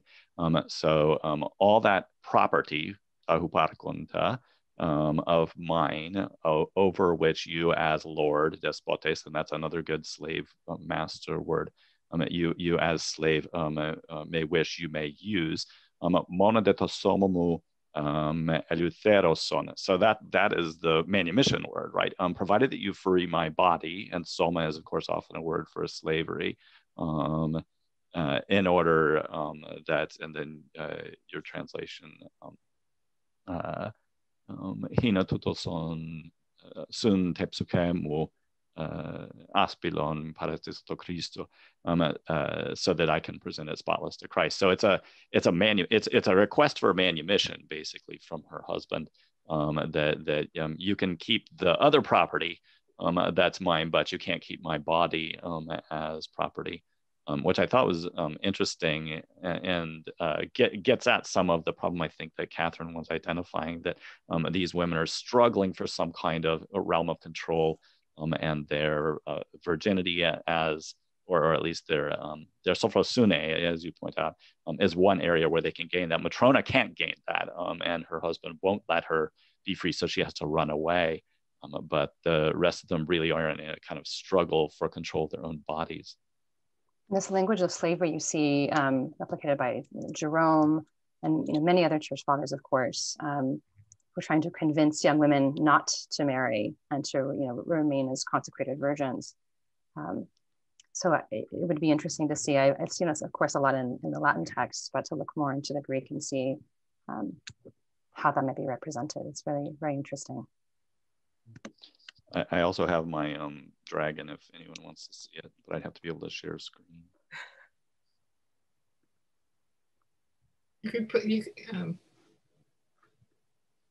it in the chat, Noel. I actually hesitate to do that because it was sent to me in pre-publication, okay, and the people said don't share this. So I could, but yeah. Anyway, I won't worry about it. We'll be in touch. Thank you. I think we may have to leave the dragon.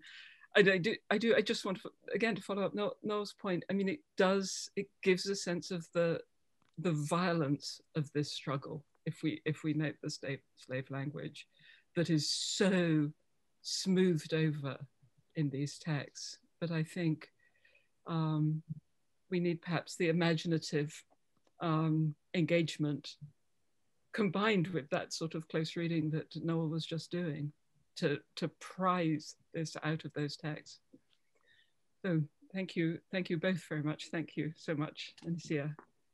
And we move now from Gregory of Nazianzus to his great opponent, not Matthew Lupu, who's about to speak next, Matthew from Florida State University, but of course Julian. And Matthew's paper is entitled Julian's Platonopolis. Thank you. Okay, I'm going to try and share my screen here, and I want to see if this actually works. So hopefully it does. Do we see that? This is my my handout here. Yes. Sure. Okay. Thank you so much. All right. Well. Okay. Among the extant writings by Julian the Apostate, we have two exempla of public address meant for the general consumption of two major Eastern cities, Alexandria and Antioch. Both these cities were centers of Hellenic culture and education. Both cities would go on to become major centers of Christianity in the later phases of imperial history. But Julian's treatment of these cities, in some ways so similar, could not have been more different. For Antioch, I argue that Julian planned a future greatness that might have been meant to eclipse Constantinople. While as for Alexandria, Julian would not even so much as visit the city, when Alexandria would erupt in anti-Christian violence and openly subvert the rule of law. Julian responds with his letter to the people of Alexandria and punishes no one. When the people of Antioch would fail to behave as Julian might have wanted, he appoints a new governor well known for his harshness to punish the city. Such uneven responses to two episodes in Julian's short reign demand explanation.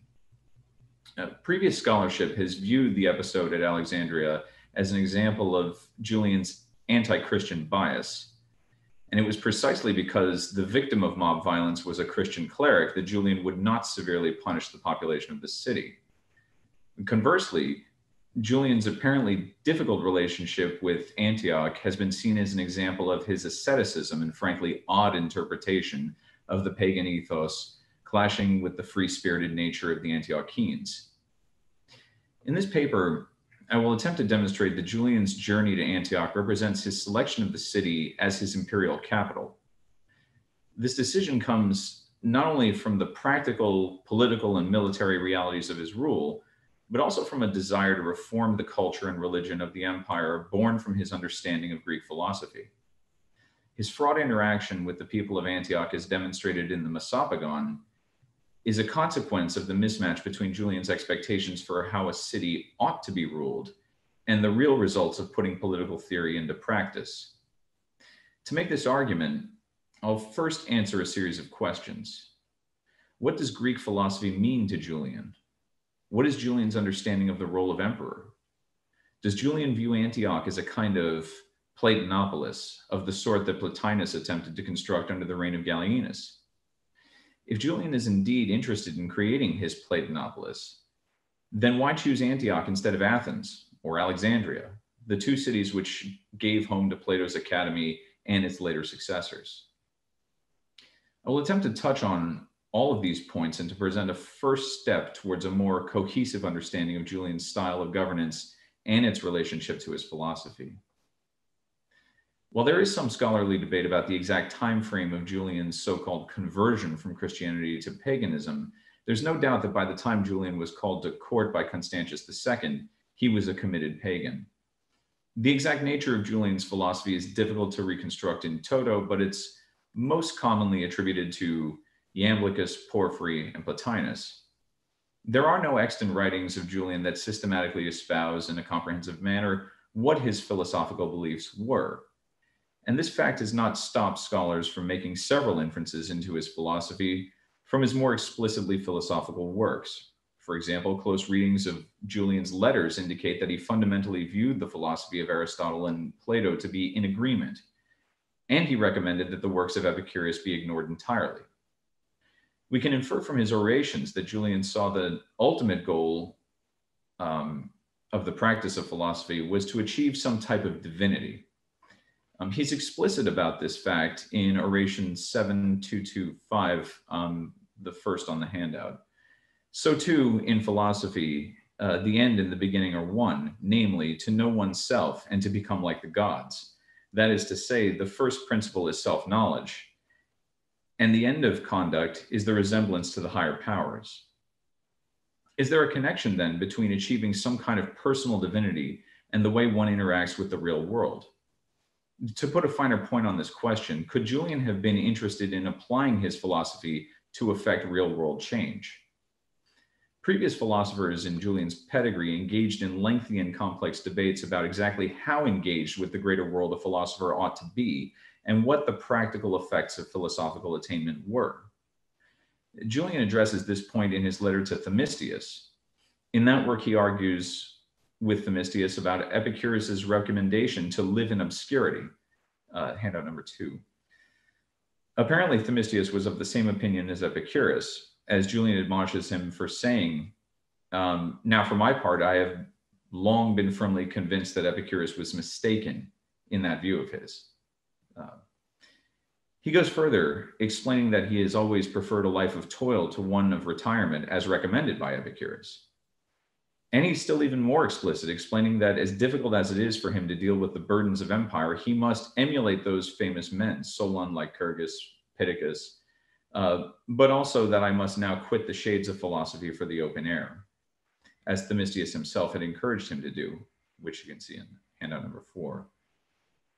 It should be noted here that both Solon and Pittacus are two of Plato's 7 sages as listed in the Protagoras. Lycurgus, as the originator of the Spartan constitution, also serves as an influence on Plato in his laws and in the Republic. Plato invokes these men as paradigms to be studied in order to better understand the practicalities of law and government, as does, I argue, Julian. Julian's attitude here should not be surprising given the previous attempts of philosophers to become intimately involved in politics. Plato himself serves as a model for this kind of philosophical intervention. In his 7th letter, Plato describes his involvement in public life and how it shaped his views on the subject. He addresses this point several times, explaining his intention in going to Sicily in the first place was to advise Dion about how best to rule, which you can see on handout number 5. Plato also has Socrates warn us in Republic 499c with some prophetic clarity, which is relevant today.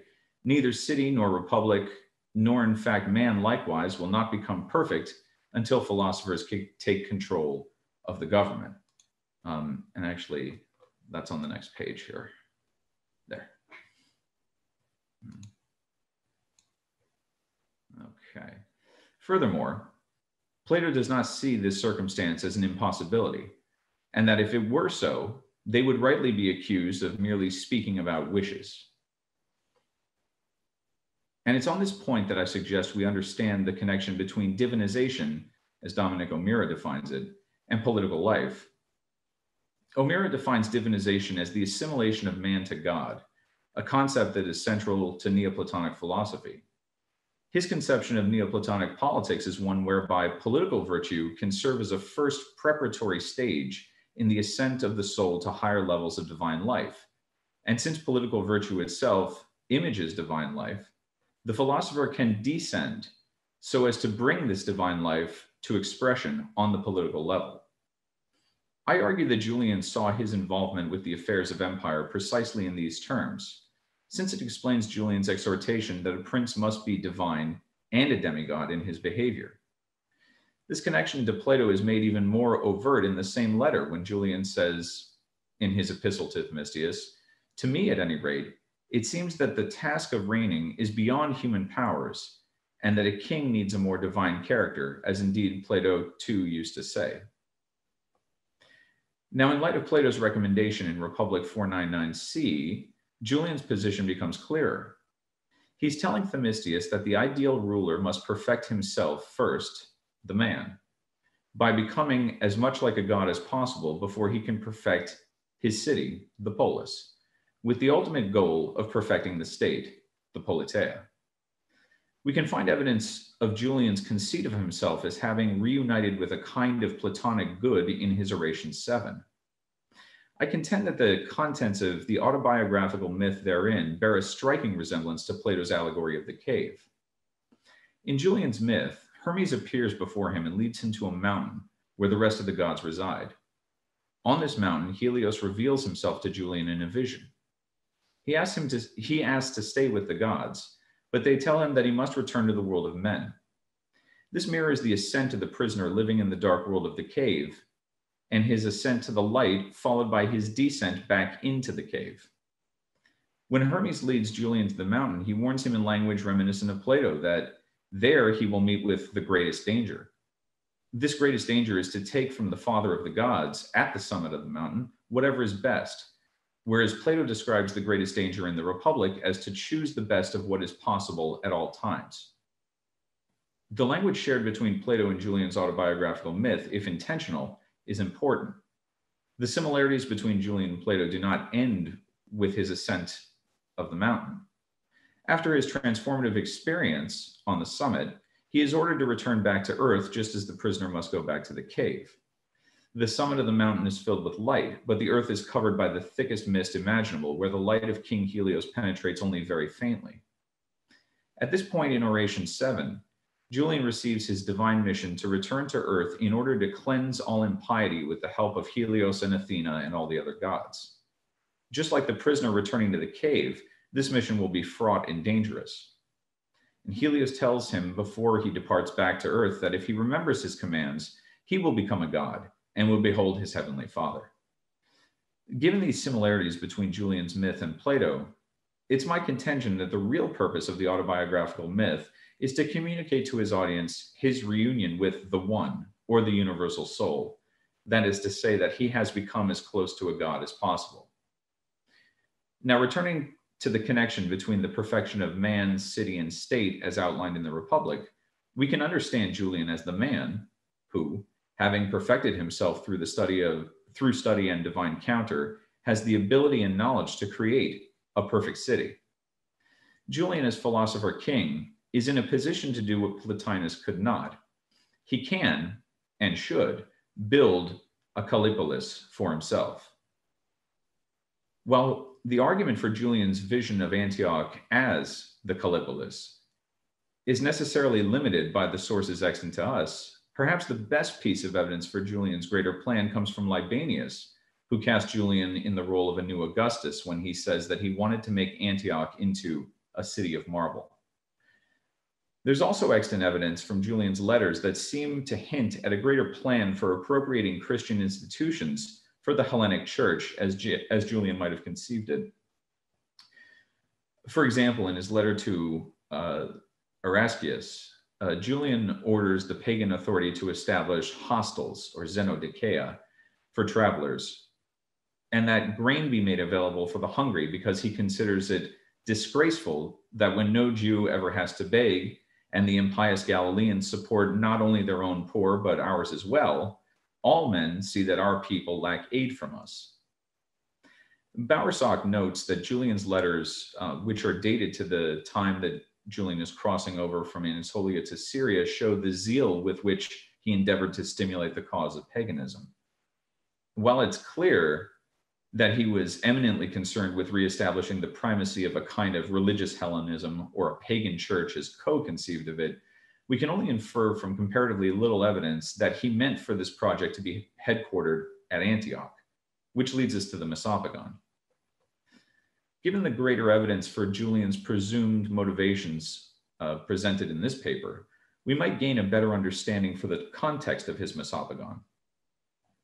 If he saw himself as a philosopher king on a divine mission to perfect his politeia, which was meant to serve as an example to all of his citizens to also become as like a god as possible, then he was an abysmal failure. Not only was he unsuccessful in his attempts, but he knew that he failed. We might imagine a Julian convinced that by virtue of his philosophical training, his exemplum would be irresistible to his citizens, because these were the very promises made to students of philosophy. But Julian's paganism and his prescription to climb the ladder of virtue via asceticism would do nothing but aggravate the population of the East, which Julian considered to be addicted to luxury. Perhaps more serious than this, he would be frustrated by the failure of his philosophical training to provide relief from the real social and political problems that the Antiochenes were facing at the time. In the Mesopogon, we read that despite his attempts to alleviate the food crisis in Antioch by expanding the boule of the city, he found local elites took his generosity and used it for their own enrichment. This is the exact opposite of the outcome predicted by Julian's understanding of philosophy. Hence Julian's disillusionment with the city that he had such high hopes for as his potential capital. Perhaps Julian's failure, read in this context, better explains the unique tone of the Mesopogon.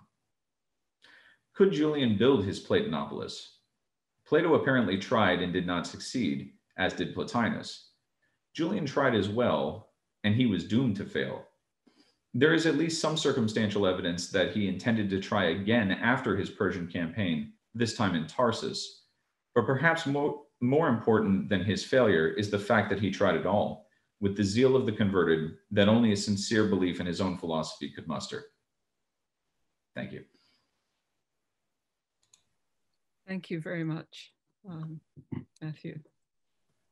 And yes, and questions from the screen.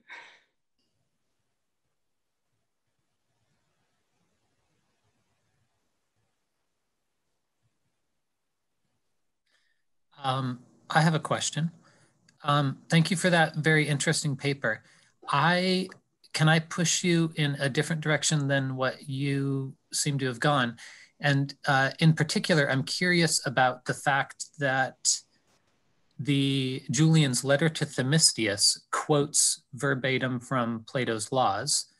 And I do find it interesting that in Porphyry's description of the attempt by Plotinus to build a Platinopolis, he explicitly states that the Platinopolis would be built upon the Laws, which I find to be interesting, since the Callipolis seems to be a better model for a bunch of philosophers who want to escape from the rest of the world.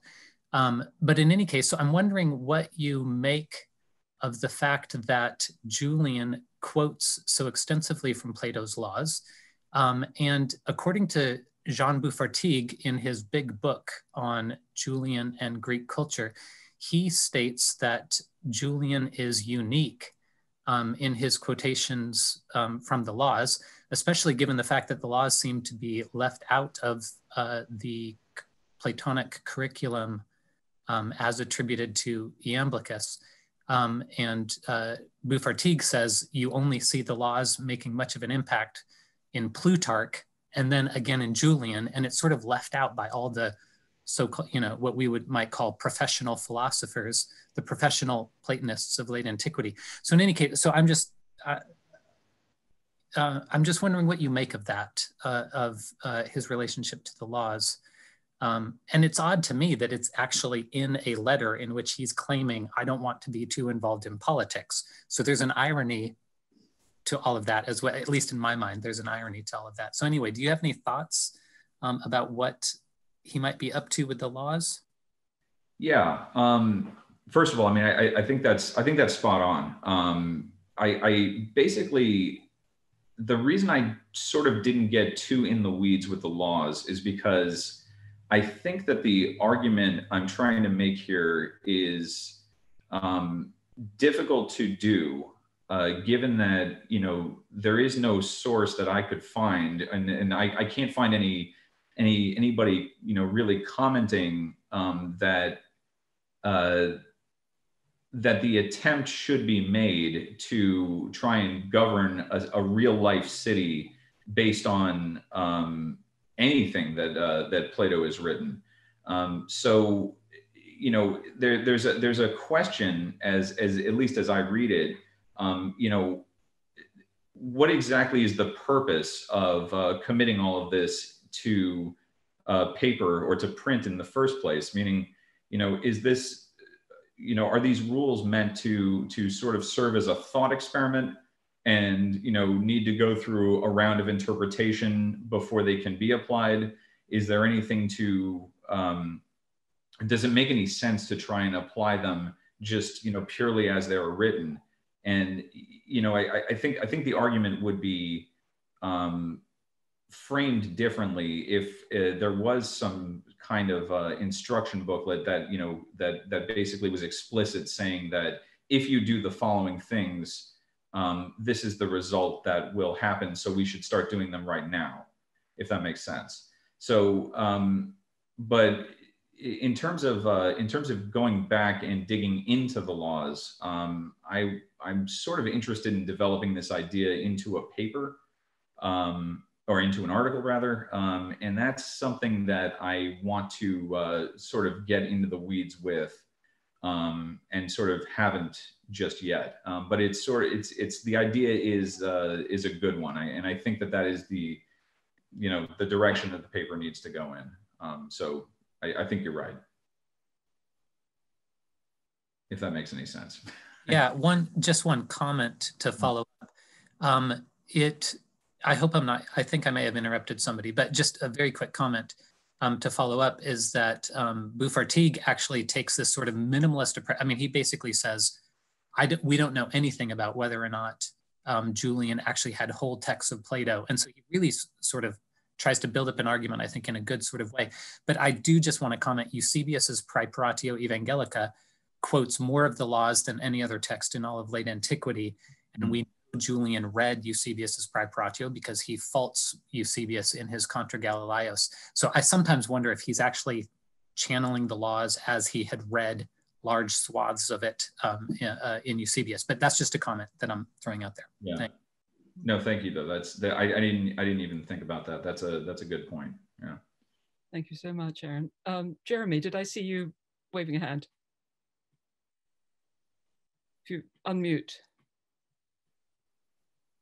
I always do that. All right. Thank you, Matthew, for that excellent paper. I got a lot out of it. I got two things. First, I've been thinking about this the whole time because I've been working on something like this, but your mention of Libanius kind of comparing Julian to Augustus, I think really fits in with the discourse of imperial refoundation, as you know, from Angelova's book. So I would definitely like to see how everything you've talked about kind of fits into how he's inheriting that from the Roman side of things. Second, which is sort of related, I'm not entirely convinced that Julian has any particular city, physical city in mind. You know, for instance, I don't think he would think about, you know, an idea of transferring the capital to Antioch, because, you know, the capital, even at this point, is still referred to as Rome. And he calls in the hymn to Helios, Rome is, you know, our city, and elsewhere, I think.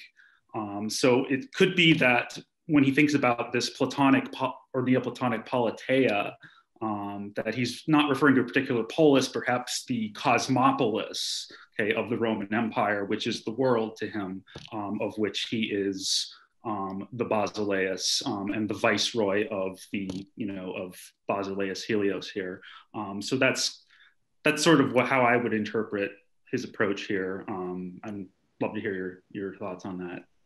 Yeah, I mean, it's definitely an interesting point, and I think you're probably right in terms of the way that he's, you know, seeing the entirety of the empire as being.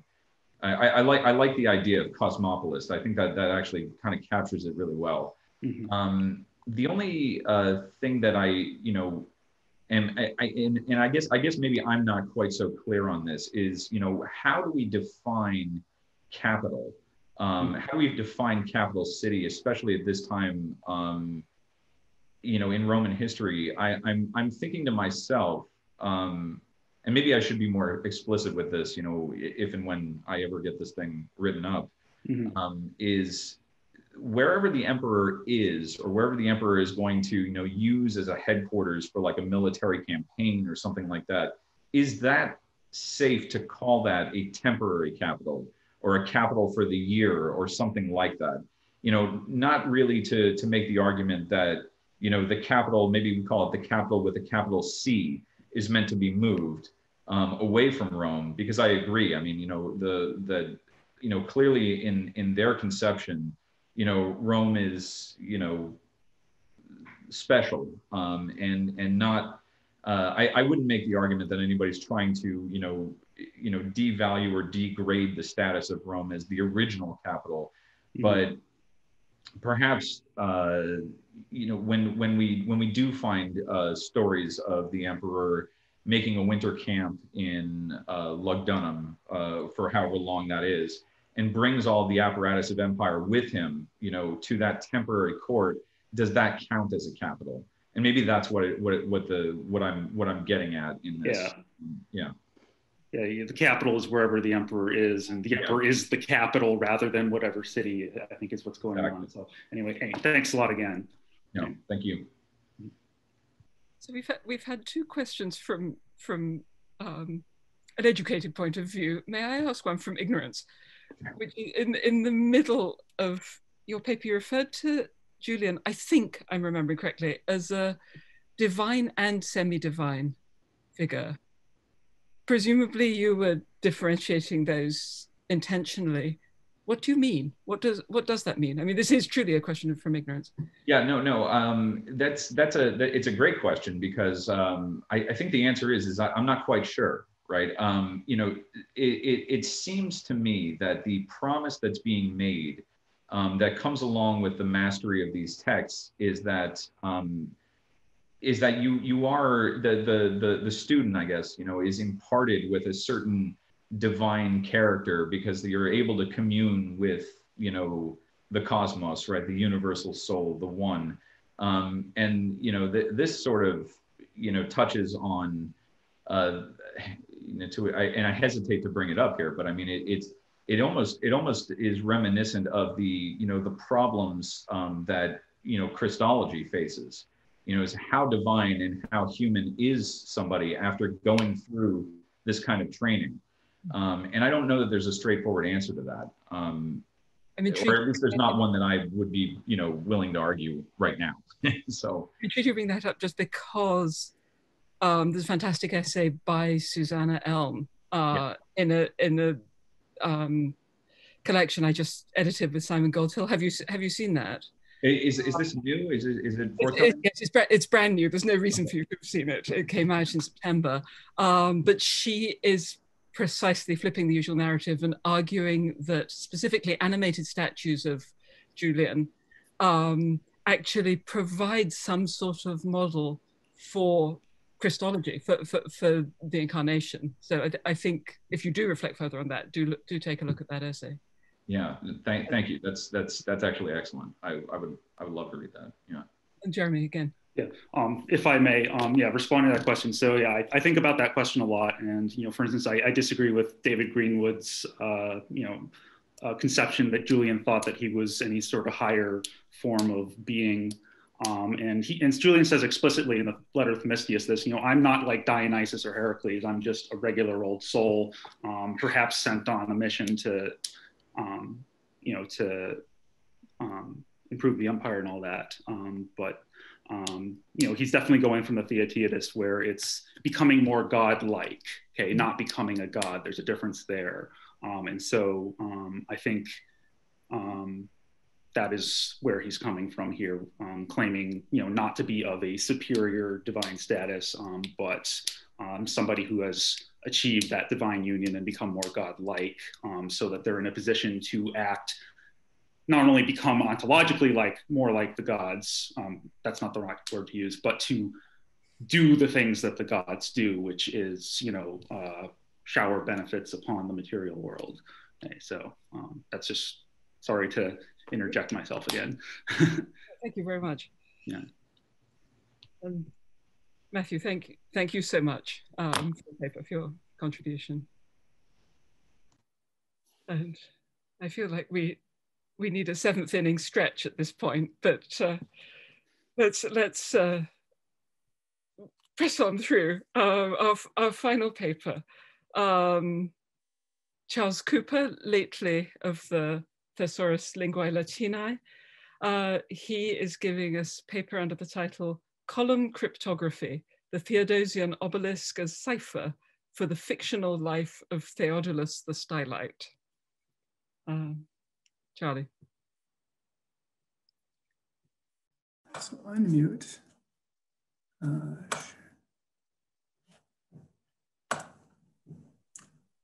You are unmuted. Okay, and you can see my PowerPoint is what is up. Is that correct? Oh wait, hold on. There we go. Okay, so I sent around a link to my handout. It should be on a public Dropbox, so it's not necessary. I'll be referring to it in passing, but it's there if you'd like it. The PowerPoint and the paper itself handled the talk on its own. So let's see. Let's do that. Okay. So sometime around the turn of the first millennium, one of the most impressive manuscripts still extant from the Middle Byzantine period was commissioned and produced, the so-called Menologion of Basil II, more properly a Synaxarion, which contains about 430 textual entries and illuminations for saints from the first half of the liturgical calendar.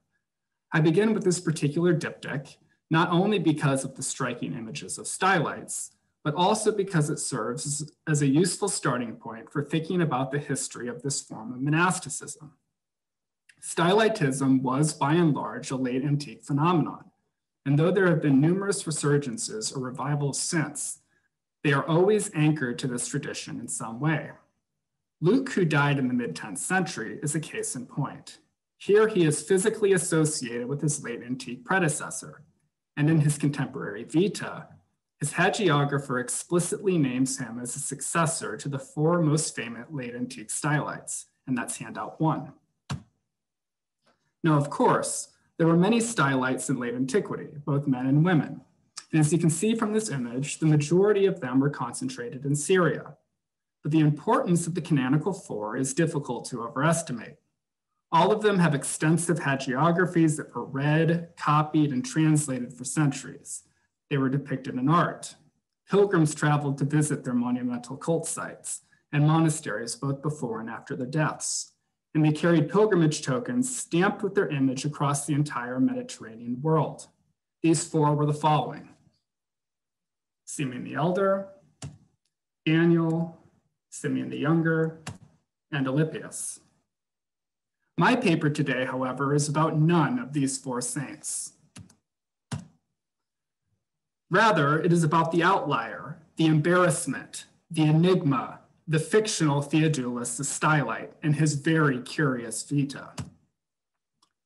Surviving in a single 11th century manuscript, the life of Theodulus is unlike any other extant Greek hagiography describing the life of a stylite. Its peculiarities can be summarized in the following 3 points. 1, where the column often becomes center stage in other texts for the saint's theatrical feats of endurance, this text is remarkably apathetic about Theodulus' stylitism. 2, the hagiography does not cast its hero in an entirely favorable light. And 3, the author gives almost no historical context for his saint, and what he includes is problematic. According to the text, Theodulus was the urban prefect of Constantinople during the reign of Theodosius I, which is certainly not true. And this chronology also implies that Theodulus was a stylite before Simeon the Elder, the well-attested first stylite, who was a child during the reign of Theodosius I. And this is handout 2.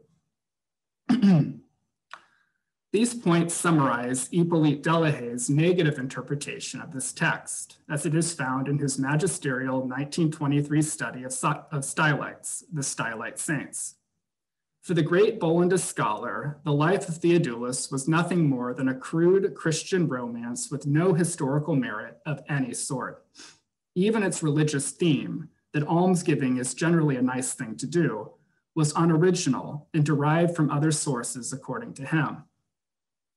This dismissive interpretation, I think, is responsible for why scholarship in the past century is almost completely silent on this text, and why there has been no new edition of the Greek text since the 17th century Editio Princeps until my own.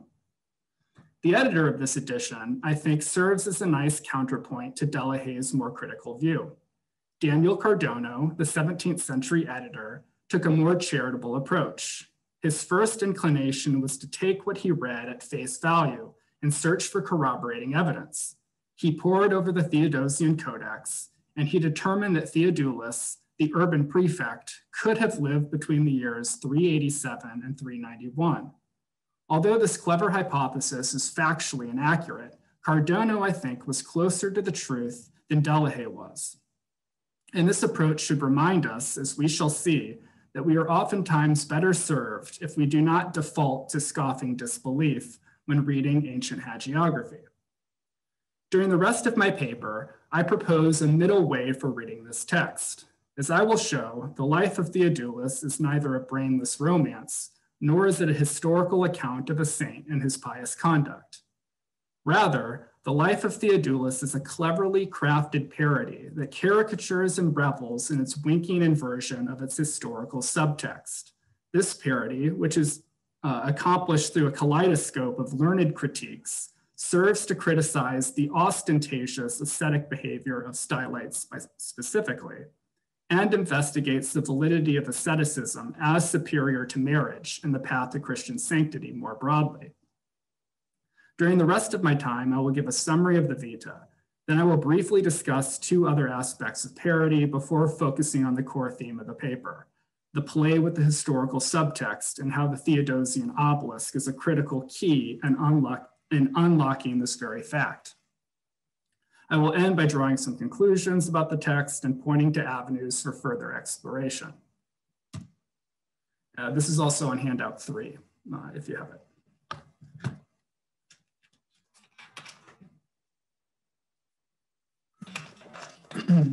So the life of Theodulus neatly consists of 2 parts and can be summarized as follows. One day, Theodulus decides to leave his wife Procla and his position as urban prefect in Constantinople to travel east and live a life of extreme asceticism.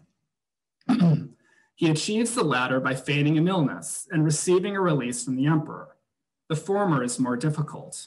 Though he is initially bested by Procla's counter-arguments and biblical acumen, the saint is freed from his duties as a husband when he is informed of her imminent death by Christ in a dream vision.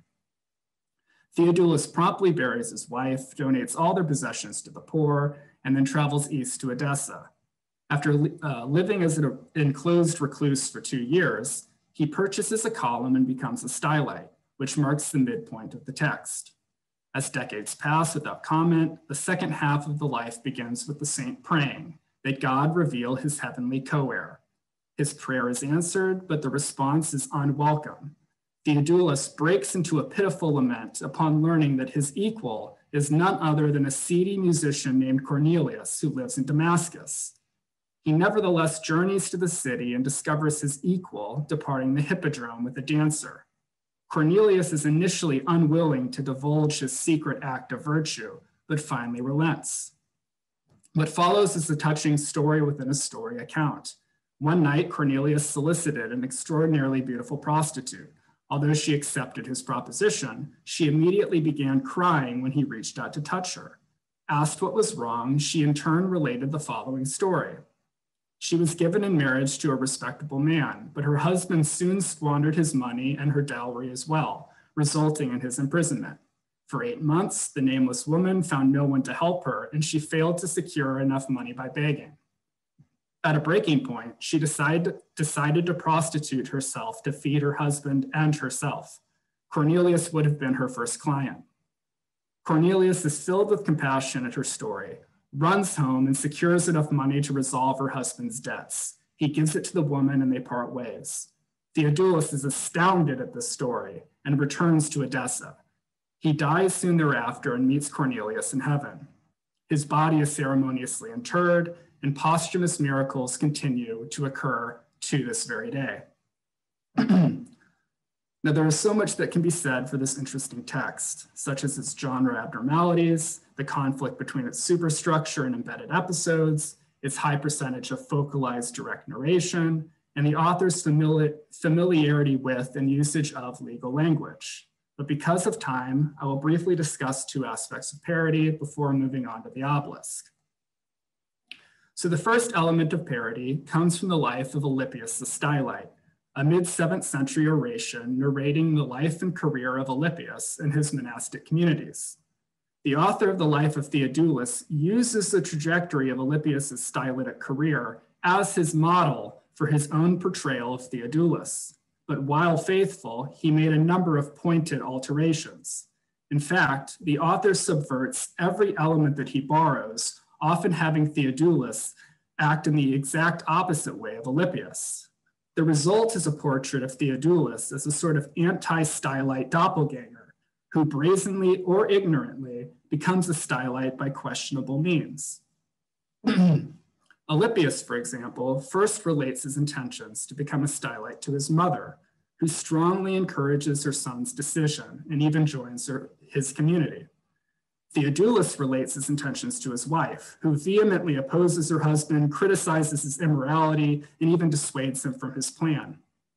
Alypius travels eastward, presumably to Syria, but he returns home on the advice of a dream vision, content to practice his asceticism in his homeland. Theodulus simply travels east to Edessa with no further comment. Each saint then discovers his own column and spends 2 years as an enclosed recluse in preparation for ascending it. But there is one critical difference. Alypius's hagiographer takes great pains to point out that all expenses associated with the purchase and preparation of the column were paid for by Alypius's supporters and friends. The saint had no hand in any monetary transaction because of his self-imposed poverty. Theodulus, on the other hand, casually buys the column himself, despite having donated all his possessions and his money to the poor just a few lines before. Finally, Alypius is compared to one of the most important models of Christian asceticism, Job, and as the orator boasts, Alypius surpassed him in virtue. Theodulus is also the subject of comparison, but he is juxtaposed with one of the lowest members of society, a musician from the Hippodrome. So the joke is simple, but effective. Theodulus is a really bad stylite.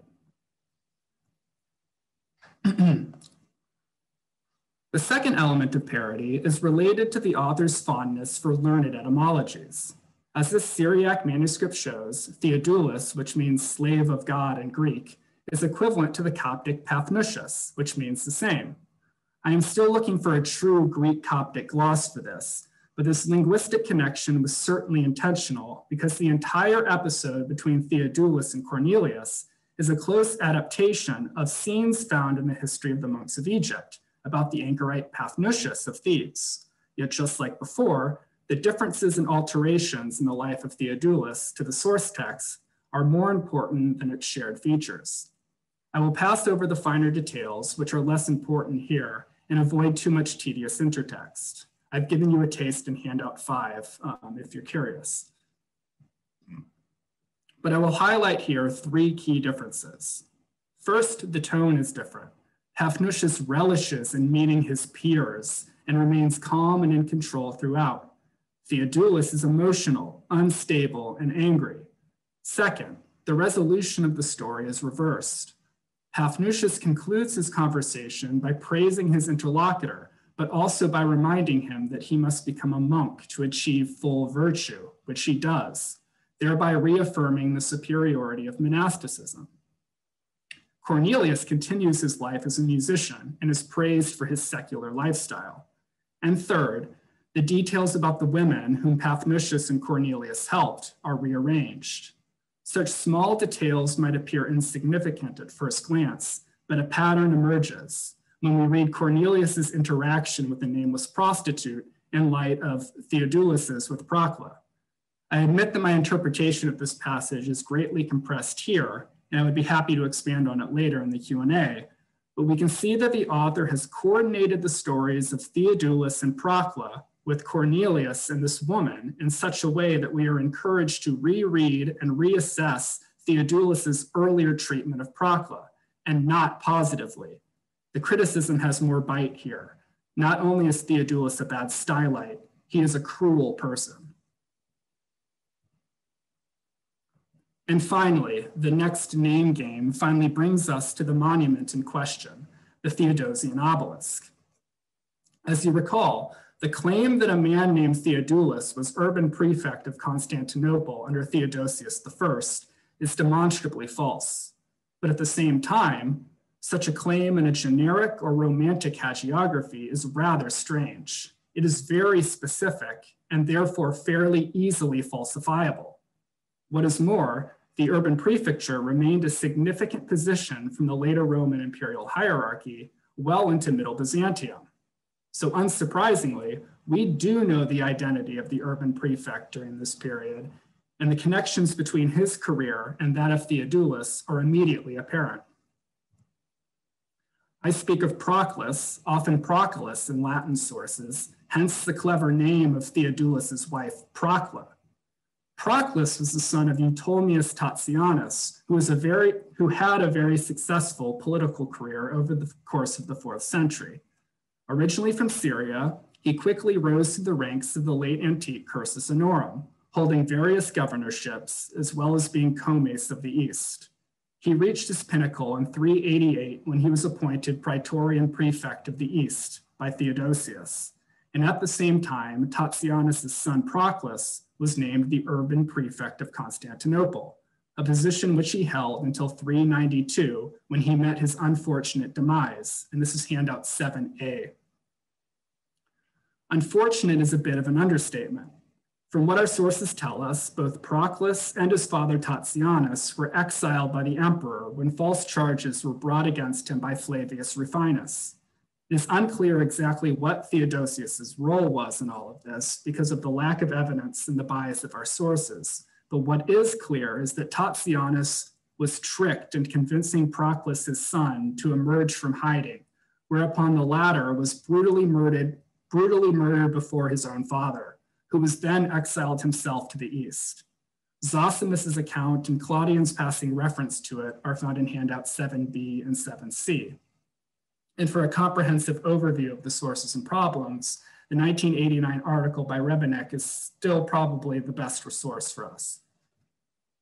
Less gruesome and more relevant is that for which Proclus is most well known, namely raising one of the most famous columns in the city of Constantinople, the Theodosian obelisk, which still remains standing in situ in the Hippodrome today. Let's see it there.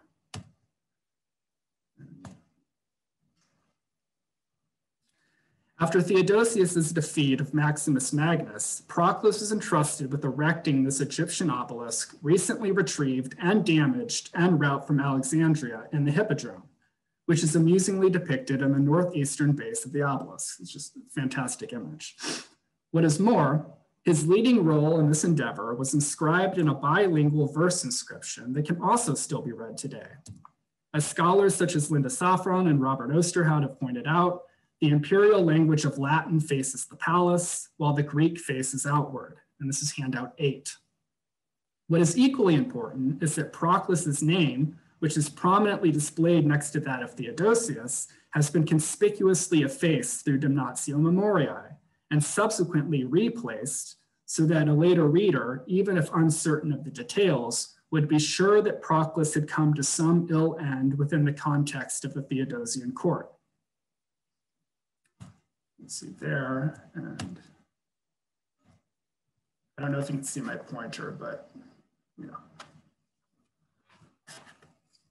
So to review, we have Proclus, whose name is shared by Theodulus's wife, who was the urban prefect of Constantinople under Theodosius, just as Theodulus allegedly was, who raised one of the most important columns in the Eastern Empire, just as the stylite Theodulus allegedly did, who was from Syria, where Theodulus allegedly yearned to live, and who was brutally murdered during the reign of Theodosius I, which is hinted at in the Vita during Theodosius's speech on Theodulus's behalf, and that's handout 9.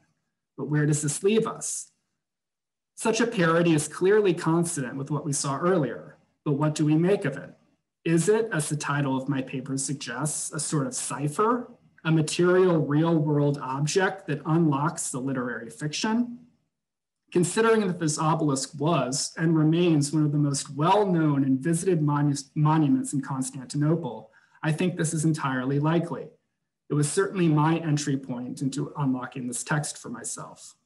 Furthermore, and I'm happy to admit that this may be overreaching, but I am also inclined to think that part of the joke is the very identity of the object itself, the literal and literary significance of the obelisk. What I mean by this is that the material obelisk, which stands as a historical document informing our understanding of this ancient text, has also become a physical, literary, critical symbol, the obeliscus, the mark of what is spurious and false. I refer you to 2 passages from Isidore of Seville, and I'll let you decide for yourself if that's an overreach. But finally, and more broadly, what have we gained? That's handout 10. What have we gained in our understanding about the life of Theodulus, and where is there to go from here? As for the former, I think it is now clear that we have a more satisfying and enriching way forward than before for reading and understanding the life of Theodulus. That is, as a literary fiction that critiques and plays with established social and literary norms. Most obviously, this criticism is aimed at and lampoons an extreme stereotype of Christian asceticism, namely the stylite. And there is much room for nuance and conversation here. I also think that there is much more to be explored and uncovered. For one, I am still not sure what to make of the figure and name of Cornelius and his home city. Sometimes a cigar is just a cigar, of course, but if the texts were composed at the end of the 7th century, I do wonder if there is something political going on with the Umayyad Caliphate and its capital in Damascus, one of many things that deserves further consideration. Thank you.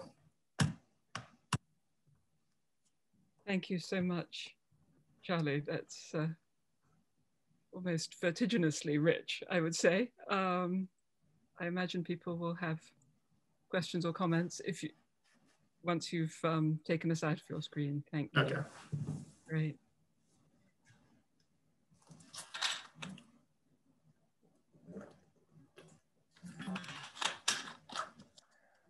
So let me ask first, do you think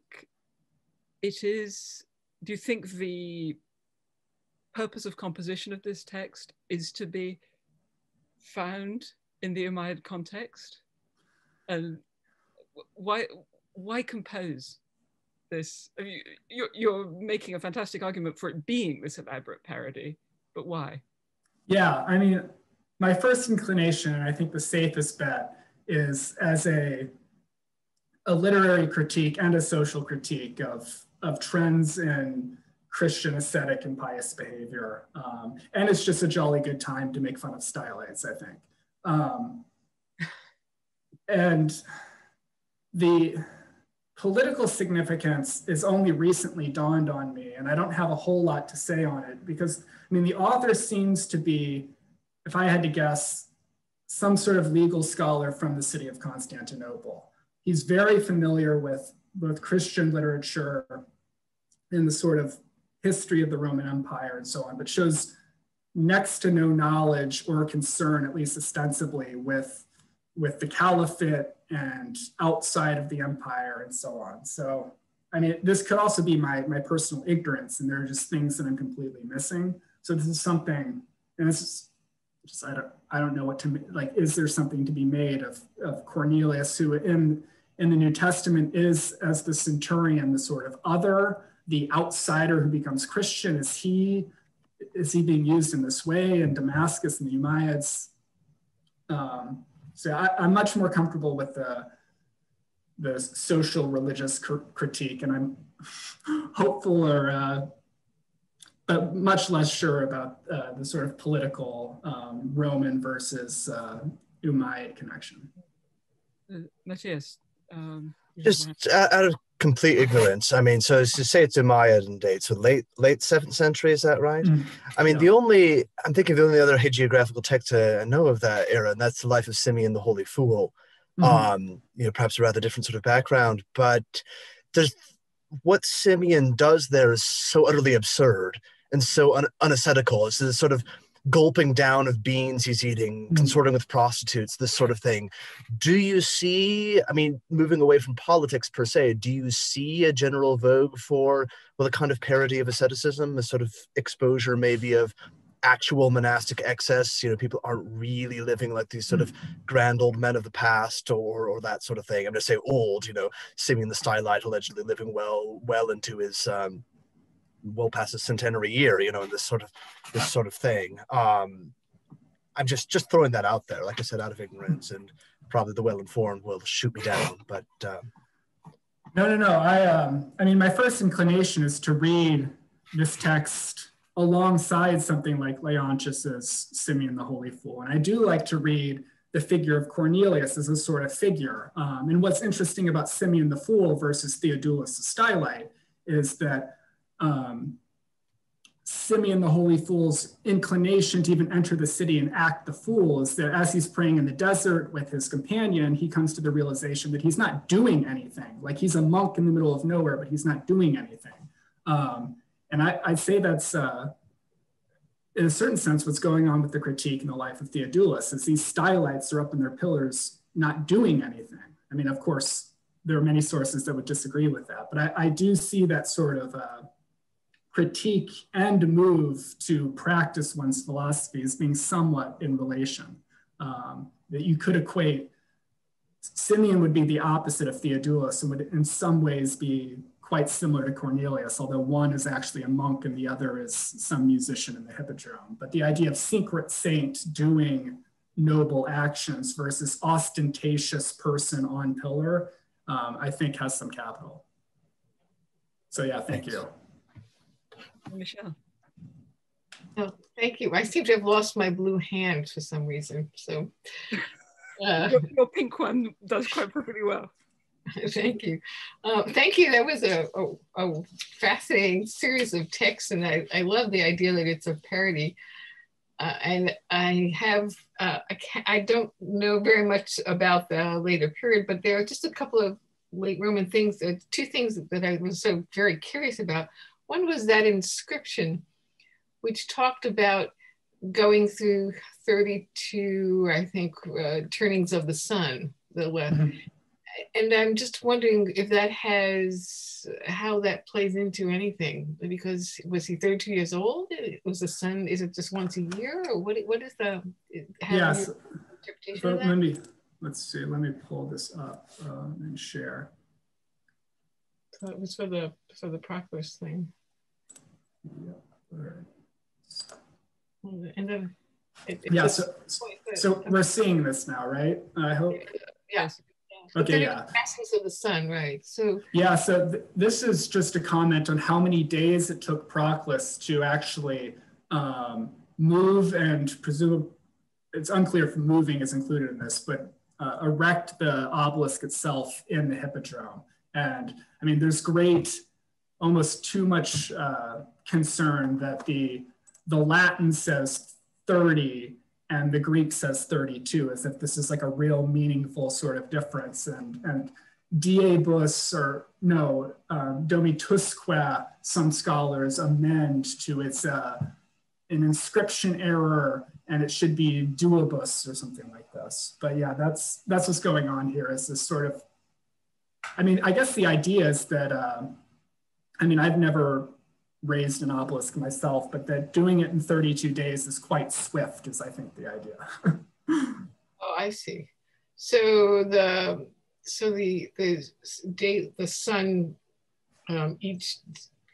okay, that's an odd way to be counting days.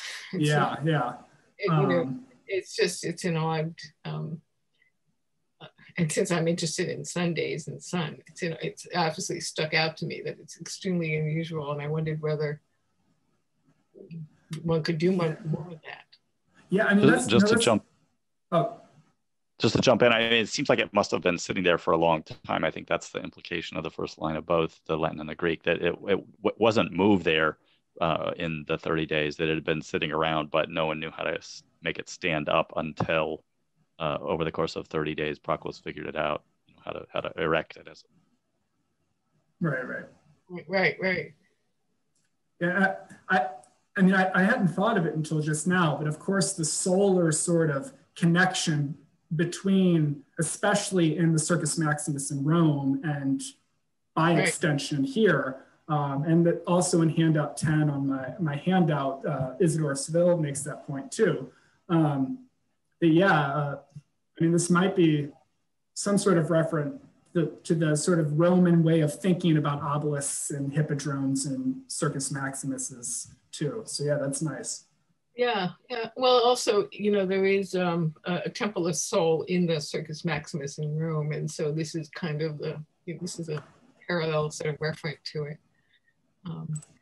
And then I see you have other hands, but I did just wanted to make the point. I was very struck that in light of Anicia's paper, you know, in this case, you have the wife actually deterring the husband. So the conflict model has this nice gender reversal.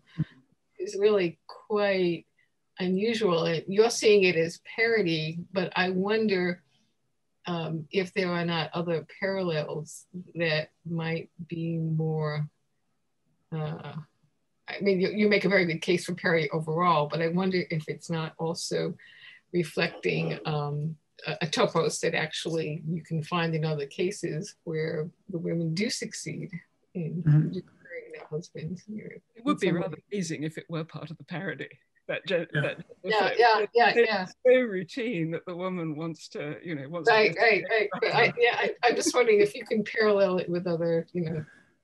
Yeah, I mean, the first that comes to mind is it's the text co-edited by Virginia Burris and Marco Conti, The Life, it's in Latin, that's somewhat similar to this, but also certainly a part of the parody is in especially the 6th century tradition of stylites, the figure of the mother rather than the wife is very popular and important throughout the tradition. In fact, Simeon the Elder had no mother to speak of in his life after he became a monk, but that tradition gets reinserted for him because Martha, the mother of Simeon the Younger, is so important.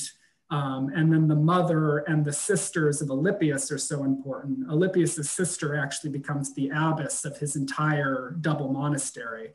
So I think that's also, it's tapping into that aspect that stylites don't act alone. And in the recent history of stylites is that a number of women play very important roles, and in some ways much more mobile roles because the stylite is stuck up on top, that it's tapping into that. We have to let Chantal get a word in edgeways at this point, I think. Thank you, Charles, for your paper. I was wondering about the author, actually, the sort of purported author in the text, presumably anonymous, and sort of there's another level of a kind of parody there, considering, you know, anonymous tracks are often parodies, as even been sort of reemphasized in the Imperial period by Tom Gu's Author Unknown. But as Derek Kruger has pointed out, including in the case of the text of Daniel the Stylite, anonymity is also considered by monastic authors to be a sort of aspect of their asceticism. And so you kind of have those two possibilities of anonymity kind of coming into conflict. I was just sort of wondering what you thought about that, particularly anything interesting about what the author says about themselves. Yeah, I mean, I love Kruger's book, Writing in Holiness, and his point of anonymity as a sort of signal of pious Christian devotion is just spot on. And I mean, here, I mean, it kind of serves two functions, I think, is that, I mean, one, it's a parody of that and it's fitting the sort of genre norms, but it's irreverent in a number of ways. And that's also part of the joke, that it's both imitating the sort of like what you expect for texts like this and turning it on its head. And your point as to who wrote this and when, I mean, I think the Terminus Postquem is the earliest version, I think, of Alypius's life, which is around the death of Heraclius in 641, maybe. But yeah, this is something that greatly troubles me. And I don't know if we'll have enough evidence at some point to say for certain, oh, it's, you know, 7th century or whatever. But yeah, I mean, he's so well educated, knows the history of the Roman Empire. He seems to have been a lawyer, and we know that the Eutyches had offices in the Hippodrome. Quite, like in late antiquity, they would have had access close up to the Theodosian obelisk. But yeah, it's such a great, yeah. I'll leave it at that, but it's a good question. Thank you. Thank you. Anicia. Thank you so much. That was absolutely fascinating. Wonderful talk. I have a small question kind of related to the figure of Procla. In the Simeon the Fool, at one point he actually prays for the death of his companion's wife so that he will stop pining for her. Yeah. Do you see that happening here? Is Theodolos actually praying for the death of his wife, or does it sort of happen sort of miraculously? Yeah, I mean, yeah, I'm always so troubled by that aspect of the life of the fool. And I'm always scandalized, like when I've taught it a couple times. I mean, no, in the text, the simple answer is no. He's not praying for his, for the death of his wife. Because part of the point is he's so foolish and kind of like not with it that he wouldn't even kind of think to do such a thing. What's quite interesting about the text is the voice of Theodulus himself is much elided throughout. In the first half of the text, Procla does all of the talking and Theodulus speaks once. So just the percentage of speech of Procla versus Theodulus is very lopsided. And in the second half, The same is true for Cornelius. Theodulus basically speaks like 1.5 times, but Cornelius does all the talking. And then he also has the story within the story as well. So I mean, what's interesting is Procla makes her counter arguments against him, and Theodulus he doesn't respond. He just is beaten, accepts his fate. He's going to just stay in Constantinople because she proved him right or proved him wrong. And then quite to his surprise, he falls asleep and Christ comes. And that's the joke to me. It's quite literally like a deus ex machina, like the saint can't even do the sorts of things that like we're used to seeing in hagiography, and Christ takes care of it. But yeah. That's fascinating. It's interesting because you actually see this happening with children. You'll have some female married ascetics who really want to leave the world, and so they will pray and their children will die. They're not praying for their death, but conveniently, this is how the text presents it, they die, and then that sort of frees them to leave their husbands. Interesting. Fascinating. Thank you. Cool. Yeah, thank you. That's good. But yes, quickly. And throw out a real world counter example. I forget which number it is. Catherine probably knows. But one of the Divioc letters of Augustine, one of the newly discovered ones, has a woman whose whole family is wiped out by, I think, some sort of illness. And she has sworn her last remaining child, when she was an infant, whatever infans means, a little girl, to be a virgin.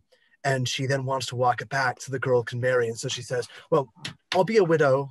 She can marry, right? And Augustine is very strongly encouraging the cleric she is consulted with not to allow this, although there isn't an absolute line. They can't actually stop her from doing it if she really wants to. I mean, they're not threatening some sort of excommunication, just moral pressure, exhortation. Anyway, just throwing that out there. You know, in other words, it can cut the other way too. Is simply a way. But again, thank you.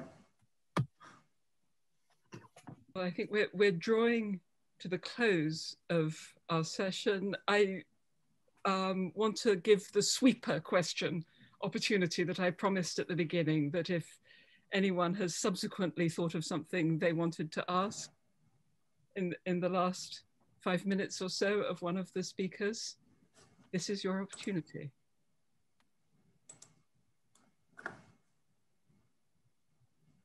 So, Charles, what's the cat's name? Oh, my cat? His name is Jude. Love Jude. Okay, if that's the sort of question, the burning question people need to ask. It's time to wrap up, but thank you all so much for just a beautiful set of papers. I think the audience may be surprised to know this was, as it were, a random session. Gathered together under this loose heading, Pagans and Christians. I don't think it felt random at all. 5 beautifully polished, truly interesting papers, beautiful discussion, beautiful timekeeping. Thank you all so much. So thank you. And we hope we see you all in person in San Francisco this time next year. So for now, goodbye. Bye-bye. Awesome. Thanks, Hope to everybody. see you guys next year. Great job. Bye. Thank you. Thank you. Good to see you. Thanks very much, Catherine. Great job. Thank you, Michelle. Thank you all so much. That was Thank you. really, really good. Yeah, really fun. Really fun to do it. Worth getting up for even. Good. I mean, well, that's the that's a high testimony. And Matthias, where are you? Are you in Oxford or are you here? I'm in Colorado right now and will be for a while because of all the sorts of delays. And there's this sort of one of these sorts of long planned sort of visits, you know, and sorts of things that get delayed and then get extended and then get extended, and you think, oh boy, what should I be doing here? But you know, my concern has been right now Oxford has 4 libraries allegedly open. And I imagine they are open. What I'm not sure about is if they'll be open tomorrow or in 3 days, you know, and that sort of thing. And if they're going to close it, then I'm crammed into a little house with 3 small children and you know, my long-suffering wife trying to put up with it all. And let's so face it, a little the UK better. is not very tempting at the moment in all sorts of ways. I mean, I'd really like to get back to sort of the ordinary run of things, even the sort of barely ordinary run of things we've had going for several months. But it's just not, you know. And so the current plan is to go back in about another month after, well, teaching will be over for the term, and that sort of thing should be a little more in gear. And there's a remote chance that they will have ended what is technically not a lockdown, but an extension of tier 4 restrictions to the entire country. So they bill it as a lockdown, but when you go into the fine print of the regulations, it's actually something rather different. It's Boris trying to be tough. Something like that. I'm not sure. It's maybe the idea is just, keep people from being outside too much until Brexit is actually in play. Yeah. I mean, and this is a reminder that I think you're all so much to be congratulated just on producing these professional, polished papers in under the constraints that we're all working under at the moment. Really, really impressive. Let it end soon. May it end soon. It's lovely to meet everybody, actually. Really fun. So yeah, it was it's kind of a great respite to have it. We're in many ways fortunate that we can continue to do most of, not everything, but at least some of our work online. So it's surprising, isn't it? Because it's so different gearing yourself up for an online encounter, and then once we're all in the space doing what we do, it actually feels not just normal but sort of precious. It's really worth doing. Yeah, I think so. Yeah. Well, although you can't go out and have a coffee with somebody, something like that. It'd be nice to do to continue the conversation. But we do have each other's emails. That's good. So, we do. Dragons. Look for dragons.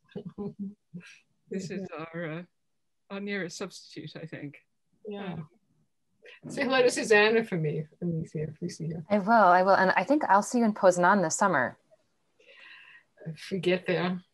If we get there, right, yeah. Speriamo bene. Yeah, it would be nice. Very like. Okay, take good care. Well, I'm going to declare the coffee time over for me at any rate. Lovely to meet you all. Thank you so much. Thank you. Bye-bye. Thank you.